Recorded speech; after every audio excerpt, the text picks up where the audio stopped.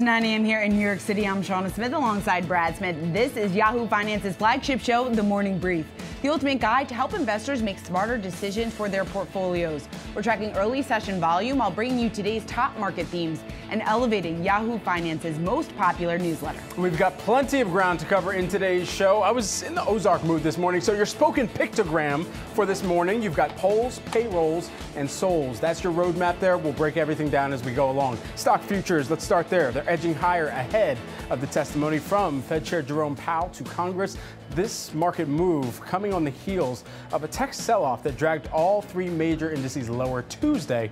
But investors, they're perking up this morning for the Fed Chair's semi-annual monetary policy address. Wall Street watching for any clues of the timing of rate cuts. Some relief in futures. Well, Powell's comments is also going to set the stage for the election year because results from Super Tuesday lining up a historic Trump-Biden rematch. So let's get right to it. The three things that you need to know, your roadmap for the trading day. Yahoo Finance's Madison Mills, Jennifer Schomburger, and Jared Blickery have more.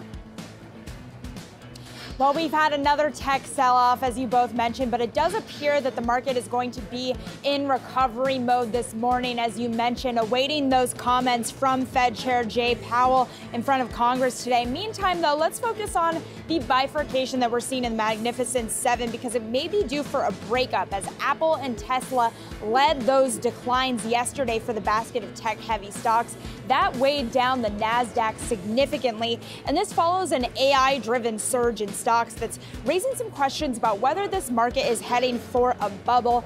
Having said that, many strategists' comparisons of the current market rally to the dot-com bubble of the early 2000s are being viewed as premature. Federal Reserve Jay Powell set to testify before the House this morning in the first of his two-day semi-annual testimony before Congress, where he will tell lawmakers that if the economy evolves as expected, it will likely be appropriate to begin lowering rates at some point this year. Though Powell will caution that in order to begin lowering rates, officials need to gain more confidence that inflation is moving sustainably back towards the Fed's 2% target. And Bitcoin bulls still charging, the world's largest digital currency reaching a fresh all-time high Tuesday. The price briefly crossing $69,000 yesterday. Shortly thereafter, however, traders hit the sell en masse and Bitcoin suffered a sharp pullback. The price currently hovering about $66,000.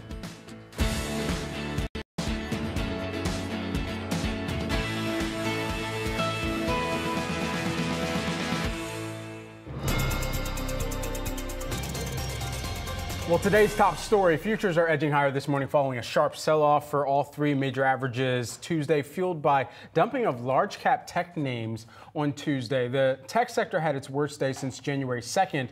The Magnificent Seven members, Apple, Microsoft, Tesla, leading the group lower here.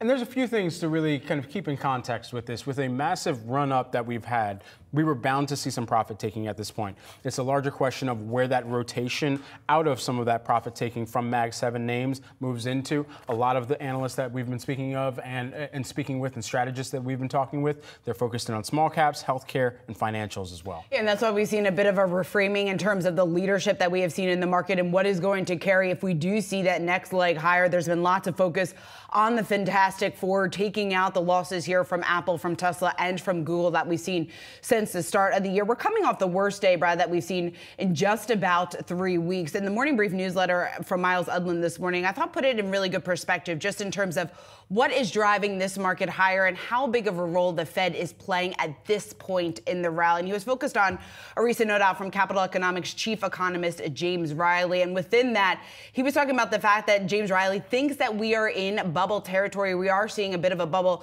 start to form. But his main takeaway here, the main argument he was making was just the fact that the Fed cuts aren't necessary condition at this point in the rally for the market to move higher. So we talk a lot about the momentum trade to the upside. And yes, there is, I think, some relief in futures this morning following the release that we got from Powell and what he is expected to say in his statement here at 10 a.m. Eastern time. The fact that he is likely going to reiterate the fact that rate cuts will be or are likely before the end of the year, but the Fed is going to remain patient. We are seeing a bounce off of the sell-off that we saw yesterday, with Nasdaq futures at least leading the way higher. Yeah, and one huge thing, especially with the broader theme that has really powered the move thus far over the course of the start of this year. I mean, we haven't even closed out Q3 at this point. We're largely through much of the earnings season here, and even as we're tracking against some of those 5-year averages, earnings, even if you do factor in, of course, not just only the Magnificent Seven or a basket of names, but the entire S&P 500,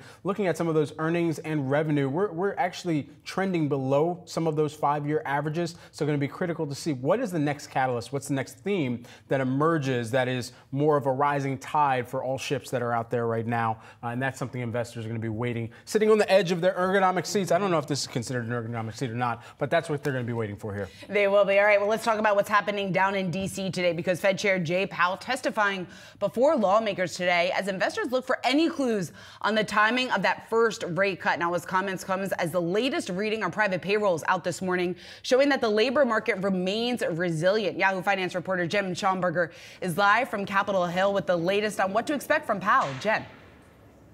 Good morning, Shauna. Federal Reserve Jay Powell set to testify before the House in the first of his 2-day semi-annual testimony to Congress, where he will tell lawmakers that if the economy turns out as thought, it will likely be appropriate to begin lowering rates at some point this year. Though Powell will caution that in order to begin lowering rates, officials need to gain more confidence that inflation is moving sustainably back towards the Fed's 2% target. Powell will say in prepared remarks, quote, "If the economy evolves broadly as expected, it will likely be appropriate to begin dialing back policy restraint at some point this year."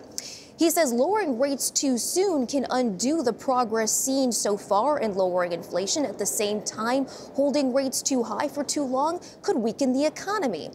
Powell says it's likely that the Fed has reached the peak on the policy rate in this cycle, pointing to the job market, which is coming back into better balance. Though he says that demand for workers still exceeds the supply of available workers. Speaking of the job market, we just got a new reading on the job market this morning. Private sector payrolls as measured by ADP, clocking it at 140,000 for the month of February, a bit lower than expected. The lion's share of those jobs coming from leisure and hospitality, followed by construction. This report coming ahead of the all-important Labor Department's job report on Friday. Guys? All right, Yahoo Finance reporter Jen Schonberger, thank you so much for that report and teeing up what we're watching today. Stick with us in our 3 o'clock hour. Jennifer is going to be sitting down with the representative, Maxine Waters of California, to break down the state of the economy. Well, futures edging higher pre-market here as we're just about 20-plus minutes outside of the opening bell. This comes on the heels of a major tech sell-off, pushing the Nasdaq 100 to its worst day in more than a month here. Now, the market is already on a bit of shaky ground ahead of the Fed Chair Powell's testimony on Capitol Hill, set to kick off in just an hour. So how should investors be positioning themselves in the market? For more on this, we've got Peter Chir, who is the Academy Securities Head of Macro Strategy. Peter, great to get some of your insights as always here. Perhaps we start there. And with the day that we saw yesterday, how do investors who are trying to figure out, okay, is there something broader that's taking place, or is this simply some profit taking, especially at the levels that we've been watching in high and lofty valuations? So I'm a little bit nervous about markets. I think the propensity is to have a 5 to 10% kind of move down, much more than another 5 to 10% move higher. We've seen some of these names stretched. I think, personally, it's a crusade to get rid of the Mag 7 moniker because it really hasn't been working this year, right? It's really been much more about AI and what we've been calling AI deputization, where you see names like NetApp and Dell demonstrate that they have some value to the AI space, so they're doing very well. So I think for this to really broaden, really continue, you're going to see you really need to see success stories on people using AI. And I think it's been mixed there, whether you're getting that cost benefit. So that's why I'm a little bit bearish. I think Powell's going to have to be very cautious. And I'm watching DC to see if it gets, divisive at all, because this year it does seem monetary policy is now also a political issue. Peter, you mentioned the fact that you think Powell has to remain cautious here in the testimony today. Is the Fed in control of the market at this point in the rally? And I bring that up just because of the momentum trade, obviously, to the upside here. Anything that the Fed does, or is it necessary, I should say, for the Fed to cut rates in order for the market to keep moving higher?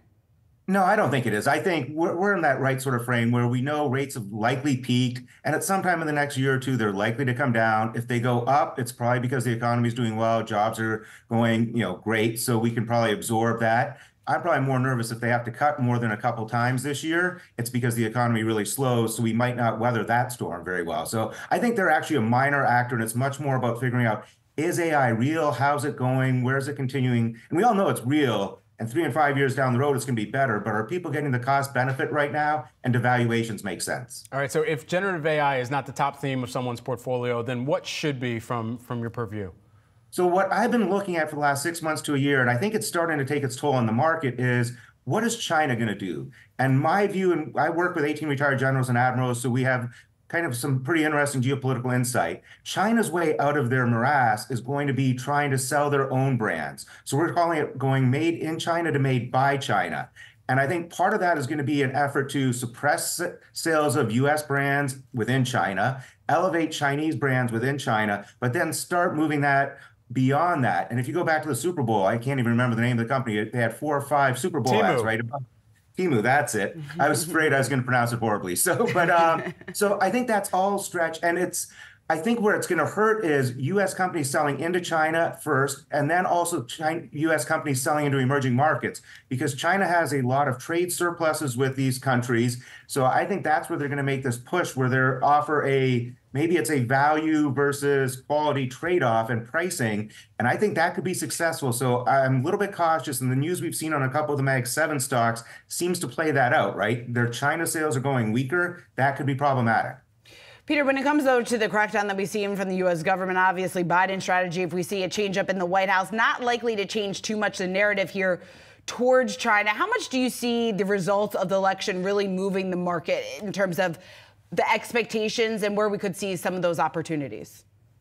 I think China is going to be very difficult. So I think, I don't mind owning Chinese stocks right now for a trade. I think they're going to figure a way out of this. I think it's not going to be great for us. But there's that ongoing friction, and it's going to be difficult to sell chips or high tech into China. And it probably should be, given that state. So I'm looking for, other industries. And again, if this AI is really proving the efficiencies, we should see a much more broad rally. We should see, the Russell 2000, the S&P average, PE go higher, excluding the stocks that have been driving it. So that's where I'll be looking, as more broad rally. My big concern is, though, we get yields selling off, because I think the one thing as we think about this election, no matter who wins, we're probably going to see bigger deficits. One might be more because we cut taxes. One might be more because we raise spending. But I think as it sinks in and the campaigning starts, we're all going to realize we have higher deficits. So I think we're going to see another period like we saw last fall and see the 10-year crack above 5, maybe even 5.5% as that fear hits in, probably early to late summer. Just to pick up on that, because this actually perfectly tees up our next conversation, Peter.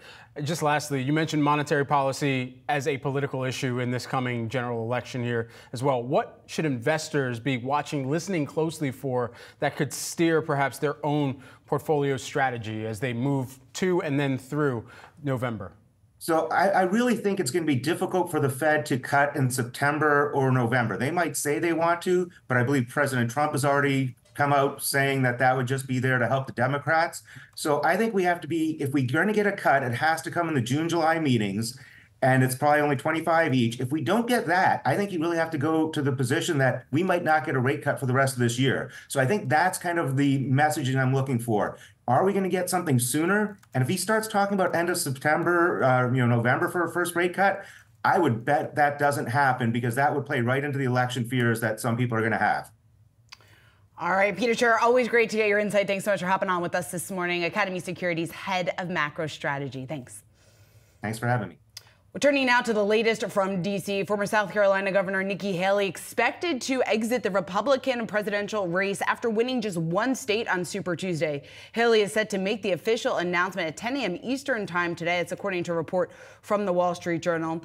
Now, this sets it up for another Biden-Trump or a Biden-Trump rematch. We had Anthony Scaramucci, Skybridge founder and managing partner on Yahoo Finance earlier this week, weighing in on who is likely to prevail. Let's take a listen. Mr. Trump is going to lose this election. Joe Biden will get reelected, and that will be generally good for the markets.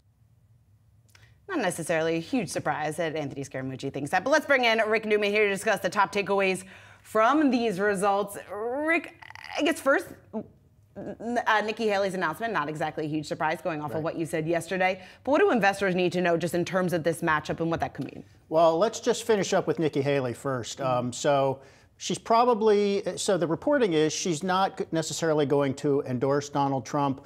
I'm not sure that matters. The one thing that would matter with Nikki Haley is if this is fun speculation, is it possible she could join one of these third parties, no labels is the one I'm thinking of, and run as a third party or as an independent? That's unlikely, but that would be quite interesting if it happened, because she might take more votes from Donald Trump than from Joe Biden and be decisive in that way. I think Nikki Haley probably, instead of doing that, she probably wants to set herself up for 2028. I think we're going to hear again from her in 2028. We'll see if she does better then or not. As for markets, we're now, the primary elections are basically over. They're not technically over, but they are for all intents and purposes over. And it's time to start comparing what would Trump's policies be with what would Biden's policies be. And there are a lot of policies, a lot of things could go one way or another that matter for investors here.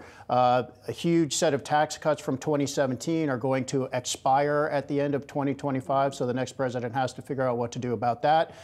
Do we want more tariffs on imports under Donald Trump? The answer is no, we don't. But Trump says he wants 10% tariffs on all imports, another 10%, and possibly as much as 60% on all China imports. So do we want another trade war? I don't think so. But voters can decide. Do they want another trade war or not? And then immigration is another one. There's a whole slew of issues.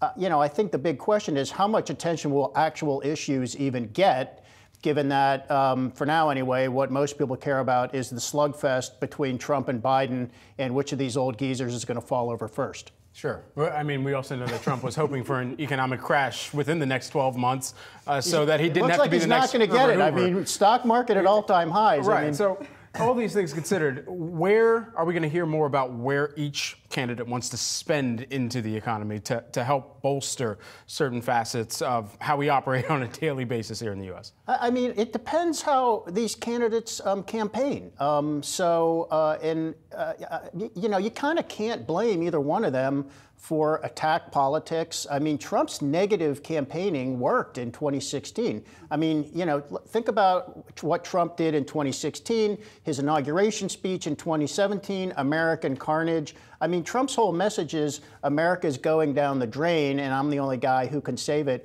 I don't think that's remotely true. But there are people who want to believe that. I mean, we talked about this earlier this week. There was this New York Times poll recently that found 51% of Americans think the economy is in poor condition. That is the lowest possible worst answer you could have given. That's given stock market rallies, stock market's hitting new highs. I mean, inflation is coming down. We have labor shortages. Anybody who wants a job can get a job. And a majority of Americans say that's a poor economy. So that seems to be fertile ground for Trump to just keep telling people everything sucks. And the guy who's the incumbent is the reason it sucks. And you need to elect me again. I don't know if it'll work, but I'm sure that's what he's going to try. All right. Yeah, we'll see what the campaign rhetoric sounds like going forward from here. This is just the start. Rick, thanks so much. Seems like it never ends. Yeah, seemingly so. Rick, appreciate you teeing it up for us. We're going to be watching this closely, as well as cybersecurity company CrowdStrike. We're tracking this one very closely this morning, surging in pre-market, up 23% roughly on strong guidance here. We've got some top trending tickers here on Yahoo Finance next.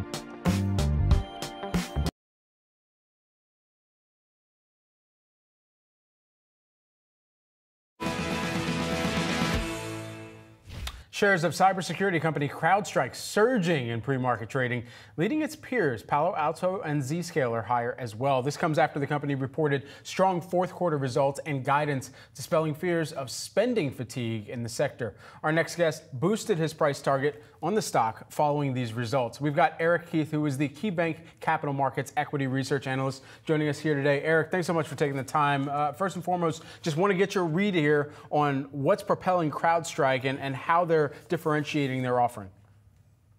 Yeah, thanks for having me. CrowdStrike delivered strong results last night, and this came despite some concerns from investors following what were some softer than expected results from peers Zscaler last week and also Palo Alto the week prior. And also we got some comments from Palo Alto on the earnings call that we were entering a period of fatigue when it comes to cybersecurity spend. And secondarily, those comments from Palo Alto also highlighted that there was a change in the go-to-market strategy to be a bit more aggressive on their pricing strategy when it comes to the core endpoint market, which is where CrowdStrike is a leader. So these results really refute any concerns that we might have that there is a softer security spending environment going on. And really where CrowdStrike shines in their leadership is they were really strong in the endpoint security market. They came to market with a cloud-native, unified platform, single agent console that really enables them to start with endpoint security, but really broaden much further and become a platform player going forward. So, Eric, you briefly touched on this, but I want to dig a little bit deeper here, just in terms of what this means more broadly speaking for the cybersecurity landscape. How much does this then change the narrative? And in terms of the leadership that we're seeing aside from CrowdStrike, who else do you see as the winners within the space? Yeah, I think these results really just show that CrowdStrike's out executing the market right now, and they are the leader in the security space. And when it comes to the broader security environment, look, we have a positive view on security overall. We think over the medium to longer term, there's a lot of things to be excited about when it comes to security. One, the volume and the severity of breaches just continue to increase. Second, we think security budgets continue to outpace IT budgets overall. And third, there's a lot of legacy technology out there when it comes to security. And there's a big need for modern solutions like a CrowdStrike, like a Palo Alto, like a CyberArk that people need to adopt in order to modernize their security stack. So as I mentioned, one of the other names that we really like here is Palo Alto. They have a really broad platform. Customers want to do more with less. And they want to do that on a single platform solution like Palo Alto. And they also have one of the most broadest and comprehensive platforms out there. And then on the smaller cap side of things, we really like CyberArk as a vendor in the identity space. We think identity is super crucial when it comes to implementing a zero trust security strategy. And the competitive environment in the identity space right now is pretty favorable. And we see CyberArk as well executing extremely strong in that market and identity. Yeah, cybersecurity, one industry where when you got a company like CrowdStrike saying they're tracking a 75% increase in cloud intrusion attempts, that bad news is perhaps always good news for them. However, some of the bad news could come in the form of just looking at the comps year over year going forward and the number of deals that they're signing. They closed more than 250 deals greater than $1 million in value. How does that set up for some of the comps that investors are going to be looking at on a longer term perspective too? Yeah, well, we think 2023 more broadly suffered some from macro pressures. So we think budgets were relatively tight in 2023, and we think that improves in 24. So we think that at a macro perspective provides some tailwind. But also when we think about the CrowdStrike story in particular, we think we're just getting started in terms of broadening beyond the endpoint security space. And to put some context into that, some of the markets that it's broadening into that we're excited about include cloud security, security analytics, identity. And those three markets alone, it's only an $850 million business for CrowdStrike at the moment, and that more than doubled year over year. So there's an incredible amount of runway here for CrowdStrike to continue to expand on that platform opportunity. And we think 2024 is really going to be the year that this platform story takes hold. All right, Eric Keith, great to get you on here to react to the results that we're getting this morning. KeyBank Capital Markets Equities Research Analyst, thanks. And keep right here on Yahoo Finance. For tomorrow, we will be speaking with CrowdStrike's CEO, George Kurtz. That gets underway at 10 a.m. Eastern Time tomorrow morning, right here on Yahoo Finance. Well, time for today's stock to watch, and that is shares of JD.com. Now, the retailer announcing a $3 billion stock buyback program, also announcing better than expected earnings results for its fourth quarter. Yahoo Finance's Madison Mills on the floor of the New York Stock Exchange with more on that. Maddie. Yeah, Shauna, this Chinese-based e-commerce giant is really surging in the pre-market here. I'm just taking a look on the Yahoo Finance Plus platform. It looks like yesterday after the close, they were down 2%, and in the pre-market trade, they're up almost 16%. So that indicates to me this was a stellar earnings print, and that's exactly what we saw. Not only were there beats in terms of revenue, profits, sales, but we also saw some cash giving back to investors with a share buyback program and also with a dividend play as well coming from JD. Now, what this indicates to me as well is that they're finding ways to maintain strong pricing power in the face of a wider array of competitors based in China, while the economic situation there really pushing down consumers on the mainland who are unable to keep up with those higher prices, given the broader economic and macroeconomic concerns in that region. We've seen that previously the likes of Alibaba, even Pinduoduo, the owners of the US-based Temu, were really taking up a lot of market share from JD, and JD was able to hear that from the market and really not only keep prices lower, but also broaden out their product offerings. They're traditionally really focused on tech. They were able to increase their product mix, and that was rewarded in this earnings print and in their stock performance as well this morning. And again, seeing them up over 15% in the pre-market. All right, Madison Mills, thanks so much for bringing us the latest on JD.com and the move higher that we're seeing ahead of the open. We'll keep right here on Yahoo Finance. Much more ahead. We've got the opening bell in just under 3 minutes. We'll be right back.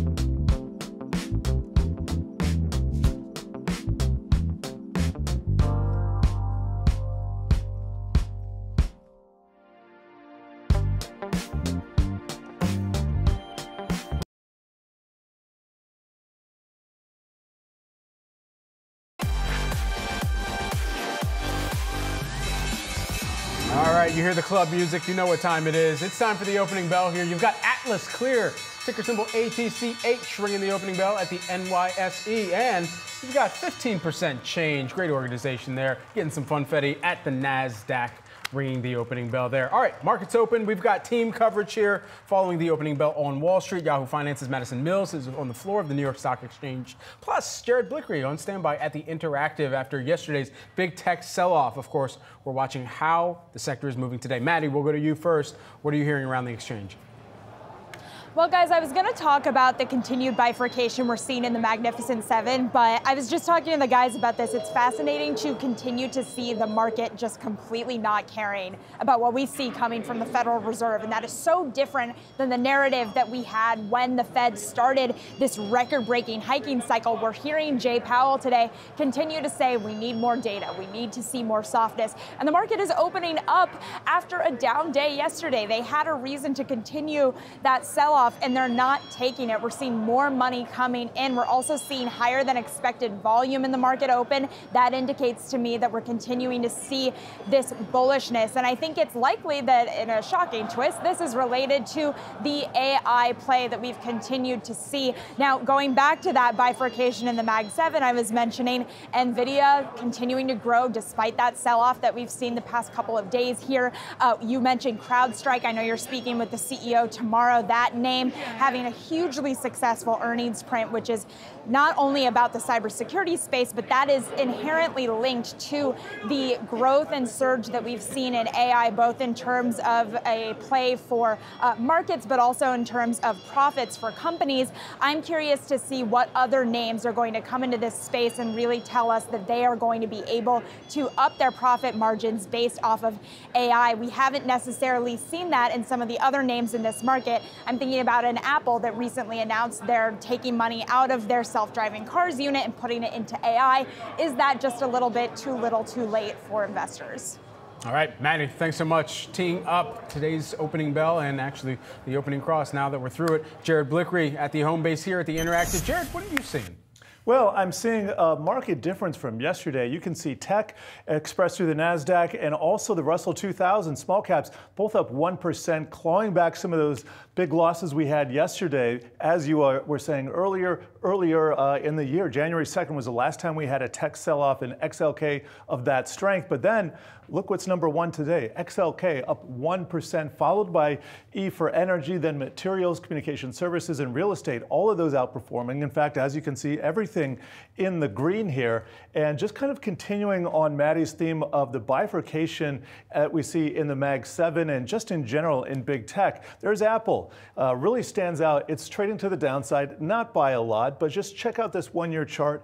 I've been tracking this support level here at about 165, and we are heading down to that level, just about $5 away. And on a 3-year basis, you can see if we break this level, probably heading to what, 150, 125, something in there. So this does have repercussions. Apple's still a very important bellwether stock for the market.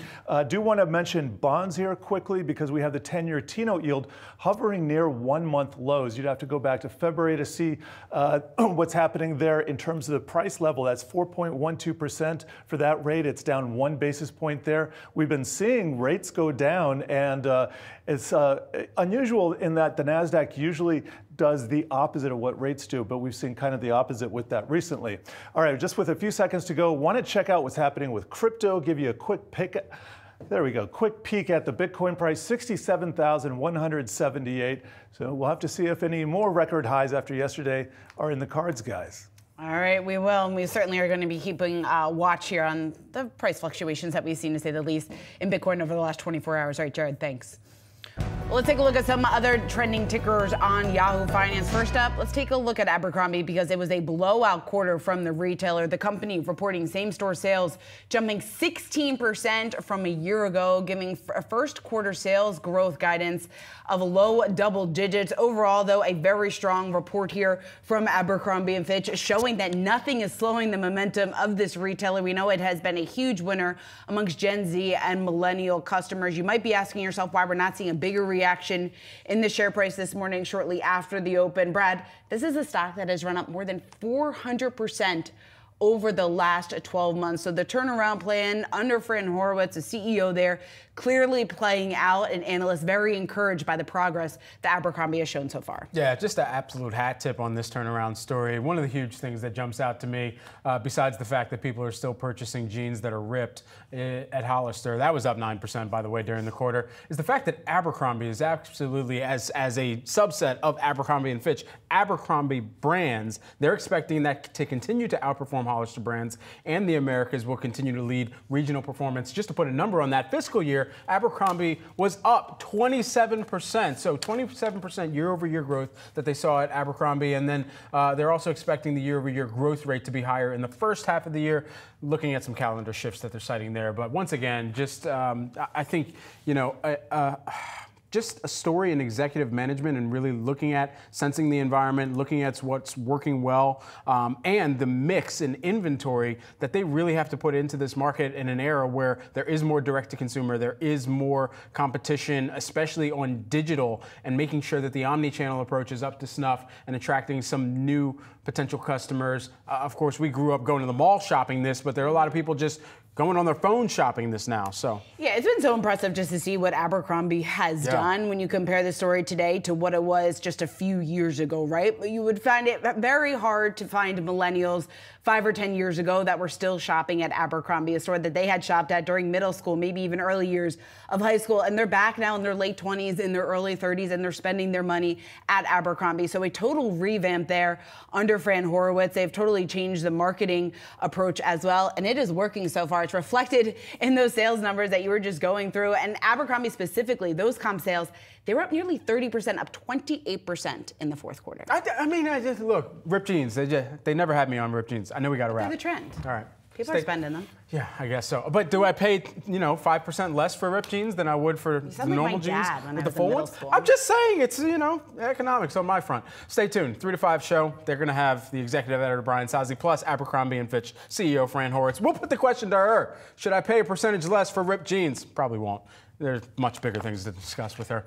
And let's take another look at another trending ticker that we're watching here this morning. Campbell Soup shares rising despite warning its full-year performance is tracking to the low end of its initial guidance range, but saying a possible turnaround should come, or could come, should the pace of consumer recovery accelerate. This was an interesting one to look at. The net sales were actually down by about 1%, both on a reported and organic basis. You had net sales increase on a compound annual growth rate 2-year of about 5%.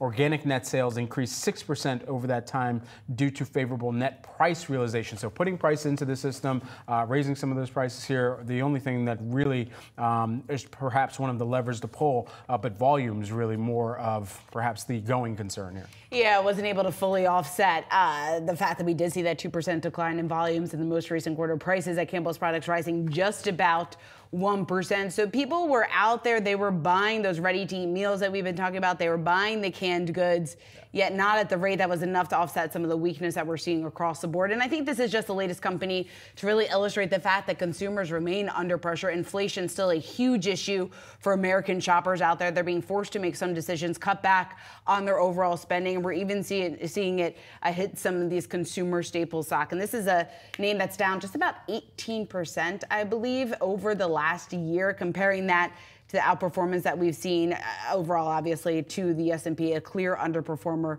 within that, off just about 15%. So we'll see. As long as the consumer remains under pressure, you would think a name like Campbell's Soup obviously wouldn't fare too well in the current environment. A name that's been in a lot of people's pantries over the years, and some quarterbacks have even helped to promote a little bit. We're looking at you, Donovan McNabb. Anyway, Eagles fandom, whatever. Coming up, up, and away. Bitcoin hitting an all-time high this week. How should you play the rally in your portfolio? We've got more on that after the break.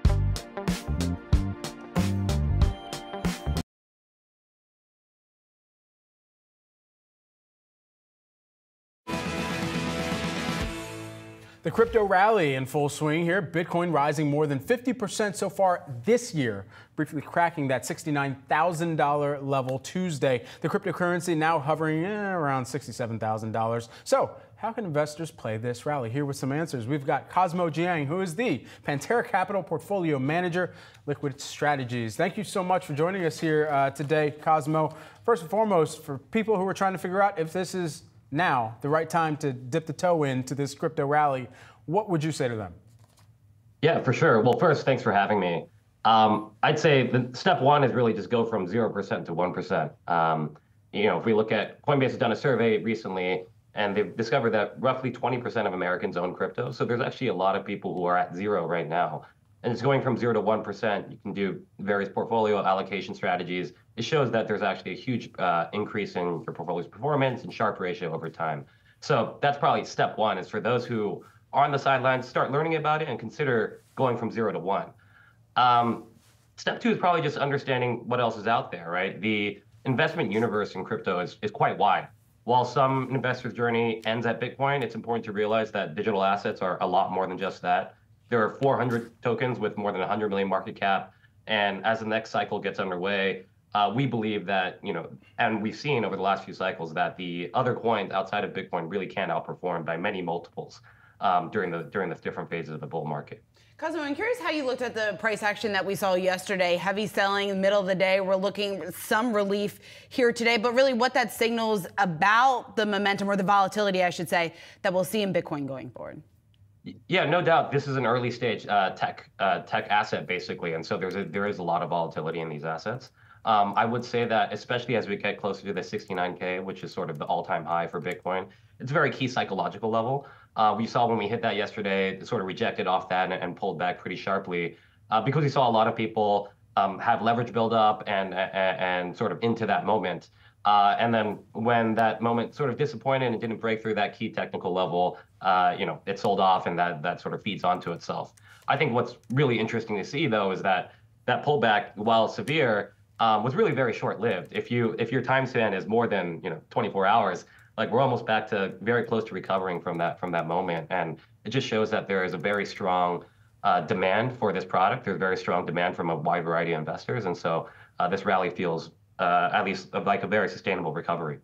And so as you look down the list and kind of really consider the entire coin market cap out there, you've got Bitcoin, you've got Ether, which itself is going to see some applications for ETFs this year as well. Some of those applications already being started. And then you've got Solana, and you go further out into the spectrum. You can get into the meme coins, you can get into the other crap coins, as they may call them, or as I will kindly call them here. Where should investors be aware of some of the other opportunities versus what is fading fast or just on momentum itself? Yeah, absolutely. Look, at Pantera, we're very long-term investors. A defining thesis for us really is that tokens are a new form of capital formation. A lot of businesses will never have a New York Stock Exchange listed equity. They will only ever have a token, and that's how they align incentives with management teams, employees, token holders like ourselves, as well as token holders being the equivalent of shareholders, as well as uniquely to digital assets users. So it is a very fundamentally revolutionary form of capitalism and capital formation. Our strategy then is really, it's going to sound very familiar to those who invest in traditional equities or traditional equity hedge funds. Really, the core of our strategy is finding tokens that represent protocols with real product market fit, strong management teams, a business model that makes sense, and a path to attractive and defensible unit economics. I think the key misunderstanding is that people don't realize that there are a lot of real businesses with real revenue being generated in the industry, and they're represented by tokens. Cosmo Jiang, Pantera Capital Portfolio Manager and Crypto Asset Manager, thanks so much for joining us here this morning. Great, thank you. Well, coming up, a retail roundup, the latest results painting a mixed picture on the consumer. Nordstrom, Ross Stores, and Abercrombie all out with their earnings results. We're going to take a deep dive into these three names when we come back.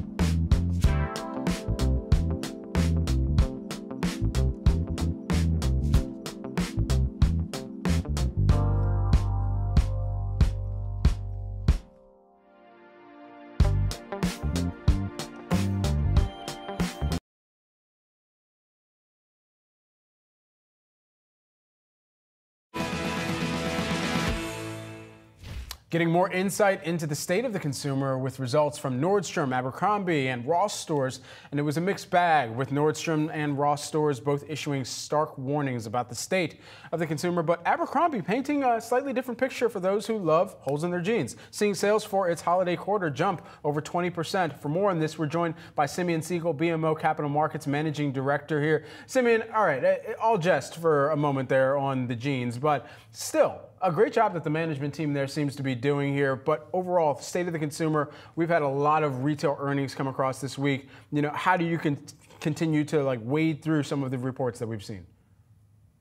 So yeah, I mean, you love your ripped jeans. I've been watching this. The last segment, this is great. I think clearly other people do as well. But most importantly, we talked about this last week, revenues are up. Most retailers, it's funny. It's like, even we look at Nordstrom, we look at Ross, we look at the businesses that have been reporting, you are seeing revenues grow. And so that goes back to, you and I had talked about this, whether it's healthy or not, that's another question, but the consumer is actually spending. And so I think that's an important thing that we have to keep in mind. Simeon, one of the common threads that we've seen throughout this earnings season and really recent moves from management within the retail sector has been this move to smaller stores in order to better resonate with the consumer. Is that a trend when you take a look at maybe what Best Buy is doing, what Macy's doing, and even the success maybe at Abercrombie and Fitch? Is that a sign that that type of move makes sense? And why do you think that is? Yeah, so I think it's a great point. I think the question is that happening on the offense or is it defense? Mm-hmm. The answer for the most part is defense. But is it more, the bigger question to me, is the focus on having smaller stores, or is it just that there's a focus on being more profitable? And so I told you that the average, the revenues across the board right now are up. Sales are up somewhere between 2 to 4% on average across the group that I've been looking at. But gross margins, when we think about what they're actually generating on this business, that's up a lot. 150 to 200 basis points is sort of where is the entry this quarter. So whether it was the whole D2C and venture capital conversation that we saw with startups, or whether it's simply this idea that in this post-pandemic world, companies realize they need to make money on the products they're selling, and smaller stores is a more productive way of doing that if you're not generating the return on the large stores. Doesn't mean there aren't still large stores, but it means these companies that are looking at their incredibly large boxes without the productivity to justify them are saying, you know what, maybe we could do more with less. And I think that is a healthy approach if you're not getting the volume. It seems like consumers are also gravitating towards more value hacks, more value consciousness. We've also discussed that at length in the past as well, and it shows up in some of the retailers that you track as well. I'm thinking about Ross, and I'm even thinking about TJ Maxx as we got those earnings results days ago as well. Where in that kind of value hack, value consciousness, does that also place more emphasis on not just the deals that are being offered, but the inventory mix that certain retailers are carrying as well? Well, and Brad, look at Nordstrom. Nordstrom, the full price sales were down, the rack was up. So I think you have exactly that. It's very easy to look at that divergence and say, absolutely, consumers like value.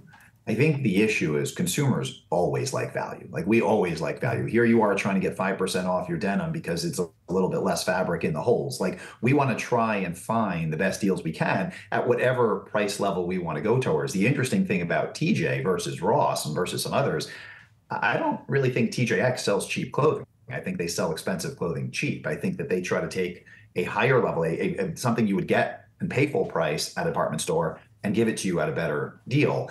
And so I think that no matter where you are, you want value. And the question is, does that mean you demand discounts? Does that mean that you're not willing to pay up? Right now, the fact that the gross margins are up so much would argue that give a consumer, and again, look at your Abercrombie, give a consumer something that they want to buy, they're willing to pay for, and they will. So I think that is encouraging, but I do think we're seeing execution matter a lot. I think we are seeing divergence. And I think that what it means is you're not going to get helped by the COVID stimulus, lack of inventory, price points are up for everyone. I think we're now in this element where good companies are thriving, and we're seeing it. We're seeing execution matter. And companies that had effectively been just enjoying the benefit of a macro environment where people wanted to spend more and felt that they were more flush with cash, those are the ones that are starting to slow down. Simeon, when it comes to the discount side of things, how much does consistency matter? And I bring that up when you compare the results, say, from Nordstrom Rack and what we've seen, kind of the up and down nature there, versus TJX, which has been a bit steadier. Is consistency a massive factor here at this point in the larger macroeconomic cycle? So, Sean, I love the leading question. The answer is yes. We can move on to the next question now. No, I'm just kidding. So, yeah, listen, I mean, like you can see it in the multiples. So what people are willing to pay for TJX and Ross Stores is much higher than what they're willing to pay for Nordstrom. And so that's just looking at the PE. And I think that there is an element here where there's a perception that retail has a lot of fear because it's fashion and therefore there's no consistency. It's not true, right? There's certain companies that it is true for, but if you can show consistency, you get rewarded with a multiple evaluation as if you're a growth business. And so the off-pricers, they have growth, but they're actually more rewarded, I think, for consistency. And so that element gives someone an ability to sleep easy at night and just believe that they're a compounder, and they're willing to pay for that. The consumer is as well, because the consumer needs to know that they can consistently go and put in the effort to make it to the store. Because again, remember, off-price wins, in my opinion, because they don't have e-com, not in spite of it, but they don't, which means they have to actually go to a store. I need to know as a consumer that I can consistently go and find something that's going to be worth my while. And so I think consistency for an investor and consistency for a consumer converge, and that's why people pay more for these businesses. So, Simeon, given all this and within your coverage, what is that top play then for the remainder of 2024? I think this idea of execution is going to really matter. I think that look for the companies that can appeal to that and give both the investors and the consumers what they want. But I think what is exciting is we are seeing businesses grow revenues and we're seeing other ones not. We're seeing businesses grow revenues at healthy margins and we're seeing other ones not. And so this off-price sector, it's going to be a great compounding sector. We're behind that. I love that idea. That's a structural idea. But it's also nice to see that some companies in the mall, which had been completely given up on, can keep giving you this time and again right now, these results where they're bringing people back in, and we're seeing it effectively show up in the results today and in the stocks. All right, Simeon Siegel, BMO Capital Markets Managing Director. Thanks so much for joining us here this morning. Great to see you guys. All right, much more of your market action ahead. Stay tuned. You're watching Yahoo Finance.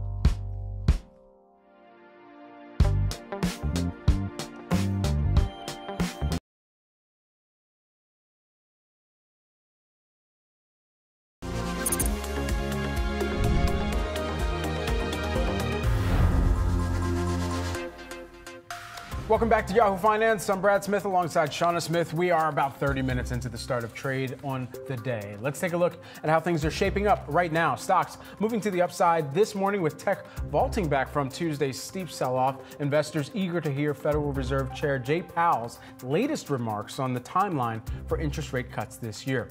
Let's take a look at some individual trending tickers that we're tracking here today for you. Shares of Palantir, PLTR, moving higher this morning after winning a new Army contract in a deal valued at over $178 million. The company is going to make the military branch's AI-powered deep sensing capabilities. Palantir is also set to unveil even more new customers at its Artificial Intelligence Platform Conference. That is Thursday. Plus, shares of EVgo are in rally mode this morning. The stock hitting a 2-month high after surpassing the street's expectations on the top and bottom line. Despite a more troubling outlook for the sector, EV charging provider here believes it's well positioned to continue expanding its network and increase revenues this year. And shares of the maker of Jack Daniel's Tennessee Whiskey, Brown-Forman, falling today. The company reporting sales in its fiscal third quarter below analyst estimates. The company did beat on profits, however, in the quarter, saying that it sees trends normalizing in the liquor industry. All right, let's get to some breaking news here on the employment data. January job openings coming in at 8.86 million. Now that was a drop by 26,000 from the prior reading, looking back to the December note here, but it was also slightly lower than what the street, slightly higher than what the street was looking for. The estimate here was for 8.85 million. So coming in at 8.86 million. The January job opening rate, 5.3%. That was flat versus the prior month. Pace of hiring coming in slightly below what we saw the prior month here, 3.6% versus 3.7% reading that we saw back in December. And take a look at layoffs and discharges. That was at 1% in January, essentially flat from what we saw in the December reading. Joining us now for more on the labor market, our very own Josh Schaefer. Josh, we're taking a look at these data points. Obviously, this is in the rearview mirror. This is a reading on the labor market and the moves that we saw looking back to January. We also got the ADP report out this morning. How does this set us up, though, ahead for Friday? Yeah, I mean, I think overall, when you take a look at this number for January, basically the risks seem, at least to me and some economists out there, to the upside, right? It would be if you were to see more openings than expected, openings increase. I think that might have been what would start to concern people. Remember, for the large part here, we've been looking for that openings number to come down. It was abnormally high during the pandemic. It's been on a trajectory down. You're looking for that quote unquote better balance between job openings and job hires. So you would think the market would generally digest this as a positive number, or at least a number that is in trend with what the Federal Reserve is looking for. And I think that's broadly what Chair Powell is saying in his testimony today, and broadly what the trends have been in the labor market. I think that January number that we got in total non-farm payrolls, remember over 350,000, was sort of an eye-popping moment for the job market, and it was a, oh boy, are we picking back up? You had the high wage number, you had a high overall number for job gains in January, according to the BLS, in that non-farm payrolls report. And so really the concern was just, is that happening broadly? Shauna, you mentioned that ADP report, and when you take a look at that this morning, that doesn't seem to necessarily be the trend. We should note ADP's additions have been significantly lower than the non-farm payrolls that we get on Fridays for a while now. So I don't know if that's really an indicator of what we're gonna get on Friday. One interesting note I would highlight from that ADP survey that was out this morning, payments coming up. Wage growth for job changers increased for the first time since November 2022. ADP chief economist Neil Richardson told me on the press call this morning, essentially, it's not boiling hot, but there is an aspect of wages that we do need to keep watching here. And I think that's sort of, from the two different data points we got today, maybe the prevailing takeaway for what to watch on Friday is, where is wage growth? We know inflation right now has been a little bit stickier than people expected. Wage growth plays a part in that. Is wage growth going to keep coming down, or is that going to become a bigger story? I think is one of the key things to look at. Yeah, according to the ADP data, annual pay up 5.1% in this most recent report. Josh, thanks so much for breaking these down. Also, Fed Chair Jerome Powell's testimony on Capitol Hill just began mere minutes ago. He is set to update lawmakers and investors on the possibility of interest rate cuts this year. As earnings begin to hold sway over market moves, how much of an impact will data and the Fed's expectations have going forward? Joining us now, we've got Dan Niles, who is the Satori Fund founder and senior portfolio manager. Dan, great to have you on here with us this morning.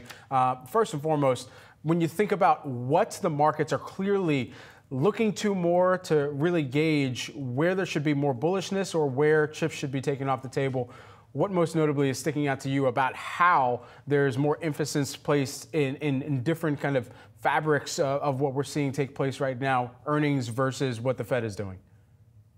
Well, I think you bring up a good point. If you look at the last 2 years, it was really all about the Fed.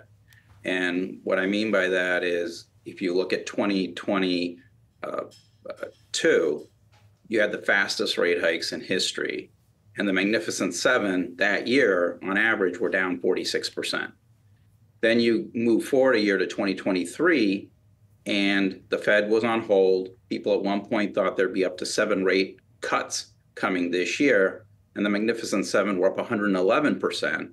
Again, even though estimates for some companies like Apple and Tesla actually went down all year last year. Now, this year, with those rate cut expectations falling from about 7 at their peak to now closer to 3, and we'll see if it even becomes 3. It may be less than that, just given how strong the labor markets are. Earnings are really starting to differentiate all these companies, and so the 4 of the Magnificent Seven that actually had numbers either hold in Microsoft's case or go up pretty substantially in the case of Amazon, Meta, and NVIDIA, those stocks are all up significantly. Meanwhile, the companies where the estimates have continued to go down, in the case of Apple, Tesla, and Google having some issues with their advertising business, those stocks are all down. And in the case of Tesla, almost down 30%. In the case of Apple, down about 12%. So I think earnings this year is going to be the big differentiator versus what the Fed does, because I don't see the Fed doing a whole lot this year.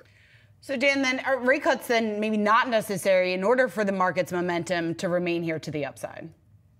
Well, I think to some degree, you're exactly right, Shauna, because if the economy is strong, at the end of the day, there's only 2 things that determine stock prices, right? It's earnings and the multiple you put on. And so if the earnings hold because the economy is strong, even if rates don't get cut by very much this year, I think the market can do okay. It's not going to be up 20% or something, but it can do okay because of that. But I think you're going to see a lot more bifurcation amongst the stocks in the market, where you're not going to be able to have your estimates go down and have the multiple expand because everybody's just bullish about rate cuts coming. So you're really going to have to start to put up the numbers. And that's the good news. This earnings season, you've seen the companies that actually do well with their earnings and outlooks, those stocks are going up. And the ones that aren't, those stocks are getting crushed. So it's a much healthier environment we're operating in versus one where every utterance by Jay Powell is really what's moving the entire market, and they're all moving together regardless of what individual fundamentals are. Dan, is the Mag 7 as we knew it sunsetting? Yeah, from the beginning of the year, I've called it the Fantastic Four. And so I've kicked out Apple. Earnings went down all last year. Didn't really matter for the stock, but because the multiple just kept expanding. Same thing with Tesla. The stock actually doubled last year, even though estimates for the December quarter came down about 50% over the course of the year. And then with Google, they're really at a moment where they have to figure out who they want to be, because right now they're under threat from the one hand in AI, where they're not really stepping up to the plate and providing accurate results with their AI search product, where other companies, whether it's Perplexity or ChatGPT, obviously the most famous, they're doing a really good job. So taking some share eventually in that. And then also in advertising, where in YouTube, you've got ad-supported tiers from the likes of Amazon or Netflix or Disney and streaming, taking away some of those ad dollars. And so they've also got an issue. So those 3 I kicked out. So I'm calling them the Fantastic Four because I'm a superhero fan. Dan, what is the catalyst for the momentum in your Fantastic Four to continue here to the upside. There's lots of questions just about valuation. Obviously, NVIDIA putting some of those concerns to rest just a bit, given the most recent results. But when you take a look at some of the other names, a name like Meta, some of the other ones that have outperformed Microsoft, but not to the degree of NVIDIA, what's the catalyst there? Well, I think for each one, it's a little bit different. So I'm glad you brought up Microsoft. It's the one that I worry about the most because Copilot, which is their sort of AI offering that sits on top of their Windows offering, the uptake hasn't been that great. And you're paying 35 multiple for this company, and it's growing sort of in the mid-teens. And so I'm a growth at a reasonable price investor. If you look at NVIDIA for comparison, that stock is trading at a high 30s PE compared to Microsoft, but it's growing the top line at 90%.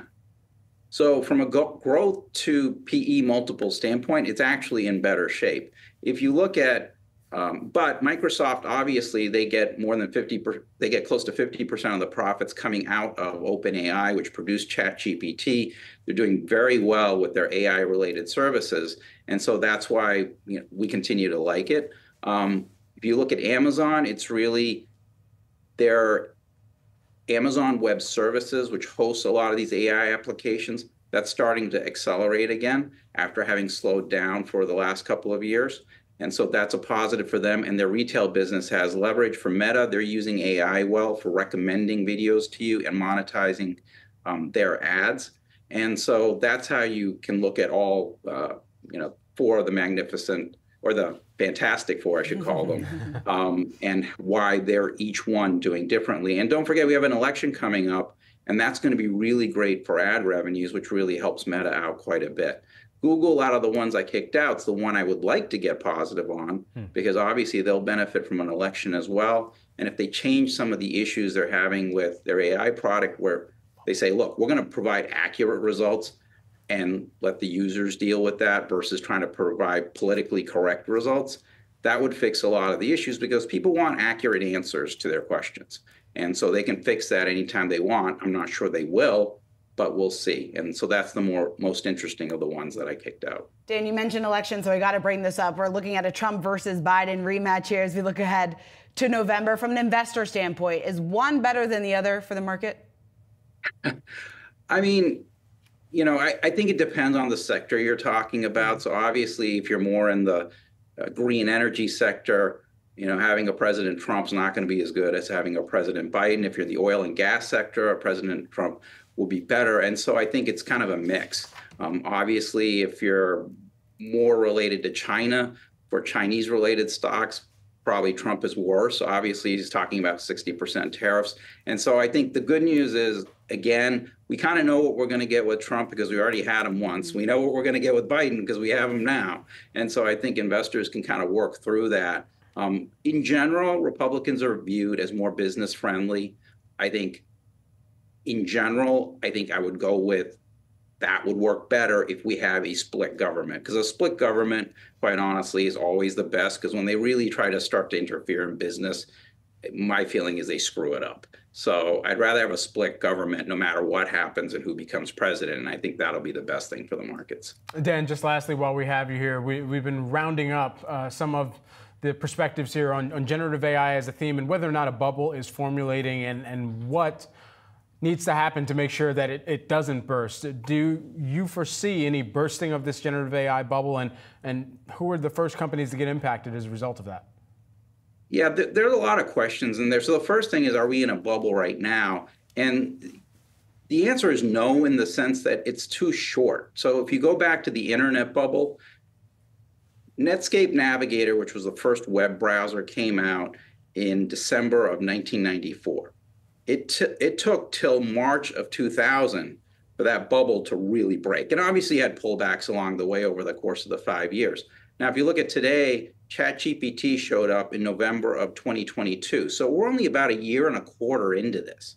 So it's not been 5 years. The second thing is, from a valuation perspective, valuations aren't in bubble territory. So NVIDIA, as we talked about, it's trading at a high 30s PE, but it's growing revenues at 90%. If you go back to the bubble, back then, Cisco was the most valuable company in the world. NVIDIA is now number 3. Cisco back then was growing revenues closer to 59%, but their forward PE was 138 times at its peak. So that's why neither from a time perspective, it's only been a year and a quarter, or a valuation perspective, you can call this a bubble yet. Will we get there? Absolutely, 100% think so. And obviously the companies that went up the most are going to get hit the hardest, just like you saw during the internet bubble, right? Amazon went down 95% from peak to trough when that bubble broke. Obviously, it's done well since then. And so you got to believe the AI darlings of today, they're the ones that are going to get blasted. But it doesn't mean they can't double or triple from here. If you look at Nasdaq, for example, it was up 570% from the end of 1994 till its peak. The S&P was up 200%. Right now, you're sitting at about 30 and 50% for those two respectively. So you could go a lot further before you really end up in true bubble territory. All right, Dan Niles, always great to have you on Yahoo Finance. We hope you come back soon. Satori Fund founder and senior portfolio manager. Thanks so much, Dan. Thank you. OpenAI is on the offense here, on the attack, firing back at founder Elon Musk, one of the co-founders of OpenAI, who last week announced that he is suing the maker of ChatGPT for diverging from its original nonprofit mission for a for-profit organization. OpenAI responding to the lawsuit in a blog post last night on Tuesday night, saying that the company intends to dismiss all of Musk's claims from the lawsuit. And to bolster its case, OpenAI is publishing some telling emails from Musk himself. Yahoo Finance's Dan Halley has the latest on that story for us. Dan. Yeah, Shauna, basically OpenAI is coming back or fighting back with the receipts for the various conversations they've had with Elon Musk over the years. This is from everybody from Greg Brockman to Sam Altman. They're essentially throwing his own words back at him. And at one point they say Elon wanted majority equity, initial board control, and to be CEO. In the middle of discussions, he withheld funding. There was supposed to be funding that he was providing, and that Reid Hoffman of LinkedIn had to bridge the gap in funding that was left when Elon was holding that back. Essentially, what the initial lawsuit says that Elon Musk filed is that they're in breach of contract, breach of a founding agreement between OpenAI, Sam Altman, Greg Brockman, and Elon Musk, basically talking about how the technology was supposed to be all open to the public and that it was supposed to benefit humanity and not be a for-profit. And so in some of these emails, what they go over, in particular, an email from Greg Brockman is essentially, from Eli Sutskever, one of the major players at OpenAI, one of the head AI scientists. He essentially says to Musk, look, obviously this is supposed to benefit all mankind, but we don't have to be open as we grow our capabilities. We can kind of start closing those off a little bit. And Elon Musk essentially replies, yep, to that, saying, sure, that he agrees with that. So it looks as though OpenAI is just firing back at all the claims that Musk has with his own words included. And poking holes at some of those claims. All right, Dan Halley, thanks so much for breaking down that here for us. Well, coming up, the latest on the 2024 presidential election, Nikki Haley officially suspending her campaign. We will take a look at Super Tuesday and what that means for investors next.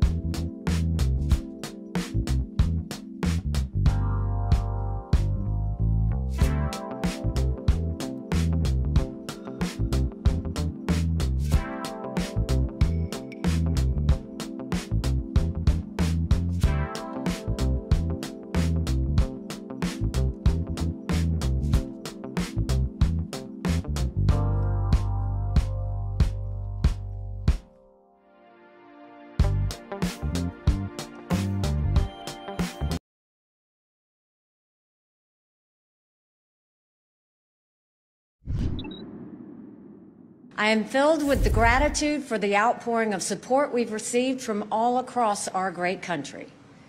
But the time has now come to suspend my campaign. Former Governor of South Carolina Nikki Haley just moments ago announcing her exit from the Republican presidential race. American voters curious now if she's going to lend her support to former President Donald Trump. She had this to say on the matter. It is now up to Donald Trump to earn the votes of those in our party and beyond it who did not support him. And I hope he does that. Haley dropping out after losing every state but Vermont on Super Tuesday. Let's bring in E.J. Dionne. He is at Brookings Institution, Senior Fellow in Governance Studies and Washington Post columnist. It's great to have you here, E.J. Thanks so much for making the time to join us here this morning. So two big headlines out. Obviously, Nikki Haley dropping out of the race, setting up this a rematch between President Biden and former President Donald Trump. So Nikki Haley's exit from the race, what does that mean then for the 2024 election for November? That means, good to be with you, by the way, that means the election starts right now. The campaign for the fall starts right now. We are going to have one of the longest campaigns that we've ever seen in our history. And I think what you've got is two nominees where there are a lot of Americans who don't like either of them. And they are the people who are going to decide the election. They're variously called double doubters or double haters. Now, that's not unusual in American elections, although I don't think you can compare any race with Donald Trump in it to any race in the past. But it's rare that you have elections where lots and lots of people love both candidates, maybe Barack Obama and John McCain in 2008. I think what you've seen over the last couple of weeks is people going into Biden's weaknesses a lot, above all, his age, his weaknesses among voters he needs, younger voters, Muslim and Arab voters, over his stand on the war on Gaza, a weakening of Latino support for Democrats. What's ironic about yesterday is Trump secured the nomination with a lot of big victories. But yesterday also showed some real Donald Trump weaknesses that the vote for Haley really described. And she's right that he has to win a lot of those people back. The core weakness is among really a lot of the kinds of people who watch this show. You'll probably have a lot of campaign ads on this show because it's college-educated voters overlapping with suburban voters, and particularly within that group, women voters. If you look at the various counties in these races, I'll just pick three. Fairfax County, near me, where I'm sitting in Virginia, Haley actually got 57% in Fairfax County. Very typical suburban county, but let's say that's too inflected by Washington-style Democrats. Hennepin County in Minnesota, where Minneapolis is, 45% for Haley. Mecklenburg County, where Charlotte is in North Carolina, 45% for Haley. That's a real problem for Trump. And I was thinking this morning of this primary by Haley as akin to the primary that Ted Kennedy ran against Jimmy Carter in 1980, or that Pat Buchanan ran against President George H.W. Bush in 1992. They both lost, but they both showed fundamental weaknesses in the incumbent. So they both have a lot to overcome. But I think this Haley's performance is going to get a lot of people focused on the problems Trump has and the question of what he can do about them. Does that mean that Trump might need Haley at some point on the ticket? Trump doesn't really like to pick people who have ever said a bad word about him.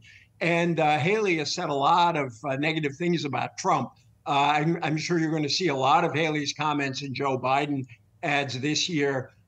So it would probably be a good move, but I'd be extremely surprised if he made it. But I quit my membership in the Prognosticators Union after Trump won in 2016. So who knows? But I don't think so. EJ, there has been a number of polls out, a number of opinion polls discussing the economy and the handling of the economy right now. Many voters are not satisfied with the job that President Biden has done so far, and many actually think that Trump did a better job during his presidency with the economy. In terms of changing that narrative for the Biden administration, how tough is that going to be, and what do they need to do in order to change the narrative and get the message across to voters? I think their biggest ally on this is time. That you are already, it's very hard to shake perceptions that people have on things like this. But what you are seeing now, as inflation has finally ebbed, there's still concern about prices in the supermarket and the like. But you've had a turnaround in consumer confidence, as you've reported on, that's really important. And you've started to see an uptick in people's approval of Biden's handling of the economy. I think in the State of the Union tomorrow, you're going to hear Biden talk about that. But I think that if the economy stays steady, which means inflation flat or maybe even going down a bit more, the stock market staying reasonably healthy and the job market continuing to roar, I think that the Biden people will have a better time making the case they need to make in June and in October, most importantly, than they do now. But at this moment, attitudes toward the economy are so linked to our partisanship. You're never going to persuade most Republicans that the economy is going gangbusters. But there is some movement even among them in response to better economic news. EJ, just lastly, while we have you, you mentioned State of the Union, what Biden needs to say during the State of the Union around the economy. What would you most notably be listening for? What are business executives perhaps going to be listening for, especially as we've gotten fresh news that Elon Musk perhaps not going to be donating money to either party? Right, although he seems to be having a meeting with Donald Trump over some money issues. We'll see. I think Biden has an interesting line to walk because there's a real class paradox in American politics. Democrats are always the party of the working class, going back to FDR. Now, working class voters, particularly white working class voters, are Republican. So on the one hand, you're going to hear a lot of Biden appealing, Scranton Joe, as he likes to think of himself, appealing to working class voters, pointing out things like the fact that wages, income has gone up higher at the lower levels of the economy than at the higher levels, which is really unusual. But the other side of this, as I said earlier, is Biden needs a lot of affluent people in the suburbs, including some of those business folks you talked about, to vote for him. And I think he's going to stress the stability of the economy. I don't think he's going to make huge concessions on taxes. He'll probably call for increasing taxes on the very wealthy. But I think he's going to make an argument that he has run a very stable government and that the choice is between chaos, which he'll ascribe to Trump, and stability, which he will claim for himself. And I think it's going to be very interesting to see how leading business figures react to that. I think you will get a share of them coming out for Biden on the grounds of stability, but there will still be a lot of tug for others because they want the deregulation and low taxes that Trump will keep talking about. But I think Biden has a shot with business people in this election that he might not have in others. All right. As you said, EJ, the election begins now. EJ Dionne Jr., who is the Brookings Institution Senior Fellow in Governance Studies and Washington Post columnist. Thanks so much for taking the time. Great to be with you always. Thanks. Got it. We've got all your markets action ahead. Stay tuned. You're watching Yahoo Finance.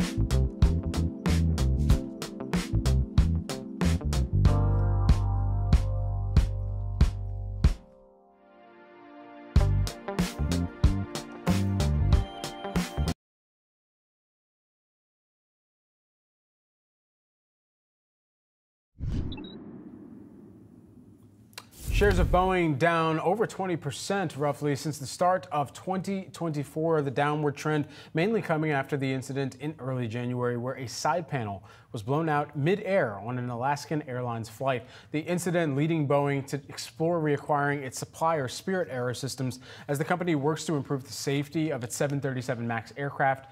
Dubai carrier Emirates now voicing its support of Boeing's potential takeover of Spirit Aerosystems. Here with more on what's ahead for Boeing, we've got Stifel analyst Bert Subin. Bert, great to have you here with us this morning. First and foremost, the likelihood that we see the finalization of a Boeing Spirit deal.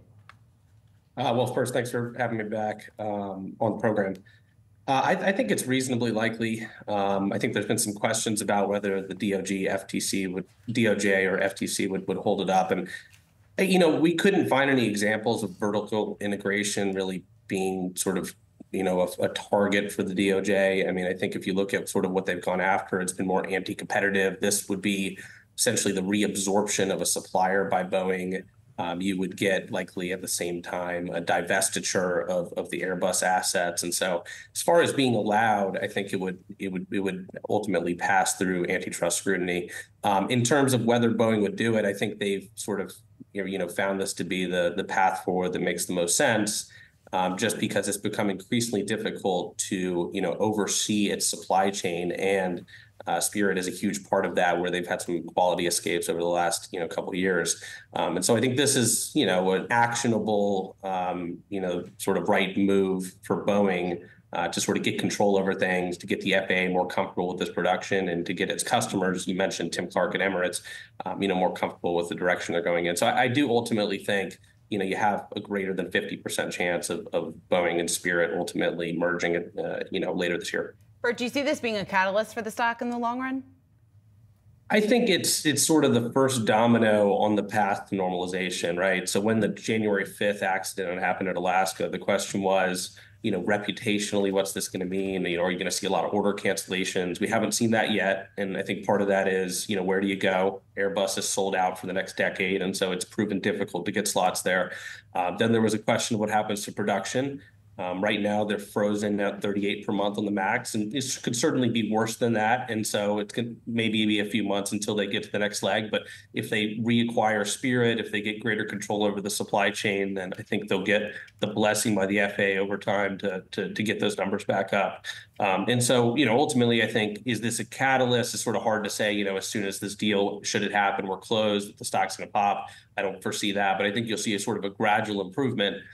Because really the number one thing we've been looking at Boeing is there's this risk premium that's built into the stock. People are essentially embedding in the fact that they don't know what could happen next. Could there be another incident? Could there be something on the quality side? How do you price that in? So I think this would sort of help lower that risk premium as we go down the line. And so looking for an offset in that risk premium, when we think about any type of acquisition that usually takes place, there's some type of premium that's tacked on. At what point is Boeing paying too much for Spirit? It's an interesting question. I mean, our view has been, the typical buyout premium is about 30%. Stock was trading, call it $28.50 before we saw the Wall Street Journal article on this start to circulate. And so they're trading a little north of 20% premium on that right now. And so I don't think there's a ton of upside to where we are currently for Spirit. Now, would they overpay? I mean, you look at Boeing, it's $160 billion enterprise value versus Spirit. It's around 7.5. And so this is still a very small deal for someone like Boeing. And so if they were to overpay by a little bit, is that super meaningful? Maybe a little less so, but I think that when you start factoring in the fact that Spirit owes supplier advances to Boeing of about $220 million, they would have to carve off the Airbus assets. I think the ultimate price they pay will be sort of in the ballpark we're at now, if not a touch lower. So I'm not anticipating you're going to see this massive premium paid for Spirit should a deal go through. Bert Subin, always great to get you on here. Thanks so much for joining us again on Yahoo Finance. All right, well, United Health Group and the U.S. Department of Health and Human Services laying out action plans following the cyber attack on Change Healthcare. A unit of United Health. Yahoo Finance's Anjali Kamlani is here with the latest on that, Anj. That's right, guys. The saga now spanning 2 weeks nearly, with Change Healthcare out, with a little bit coming back. And what Change Healthcare is, just as a refresher, is it's sort of a pipeline for payments and prior authorization processing. And that has really stood at a standstill for nearly 2 weeks, causing a lot of disruption in the healthcare space. This is a system that providers rely on, pharmacies rely on, the federal system relies on, including Medicare. So what is happening is the health department first came out with a statement yesterday saying they are now involved. This has become such a big crisis. The health department has become involved in it, helping with Medicare providers, changing their clearinghouse, so finding a different vendor rather than United Health's Change, requesting relaxed prior authorization in Medicare Advantage, as well as requesting insurers provide advance funding. Fast forward to that's exactly what Optum through United Health is also offering, which is sort of a loan advancement for those providers that have not yet been able to get paid in these last 2 weeks. In addition to all of that, they're looking at ways to help the providers with the loans, but in addition, looking at what has sort of been resolved in the process. United is now claiming that they have gotten some part of it back online. About 90% of claims from providers are now flowing, and pharmacies are supposed to be nearly back on track, but that does not mean 100%. So there are some providers still feeling that pain.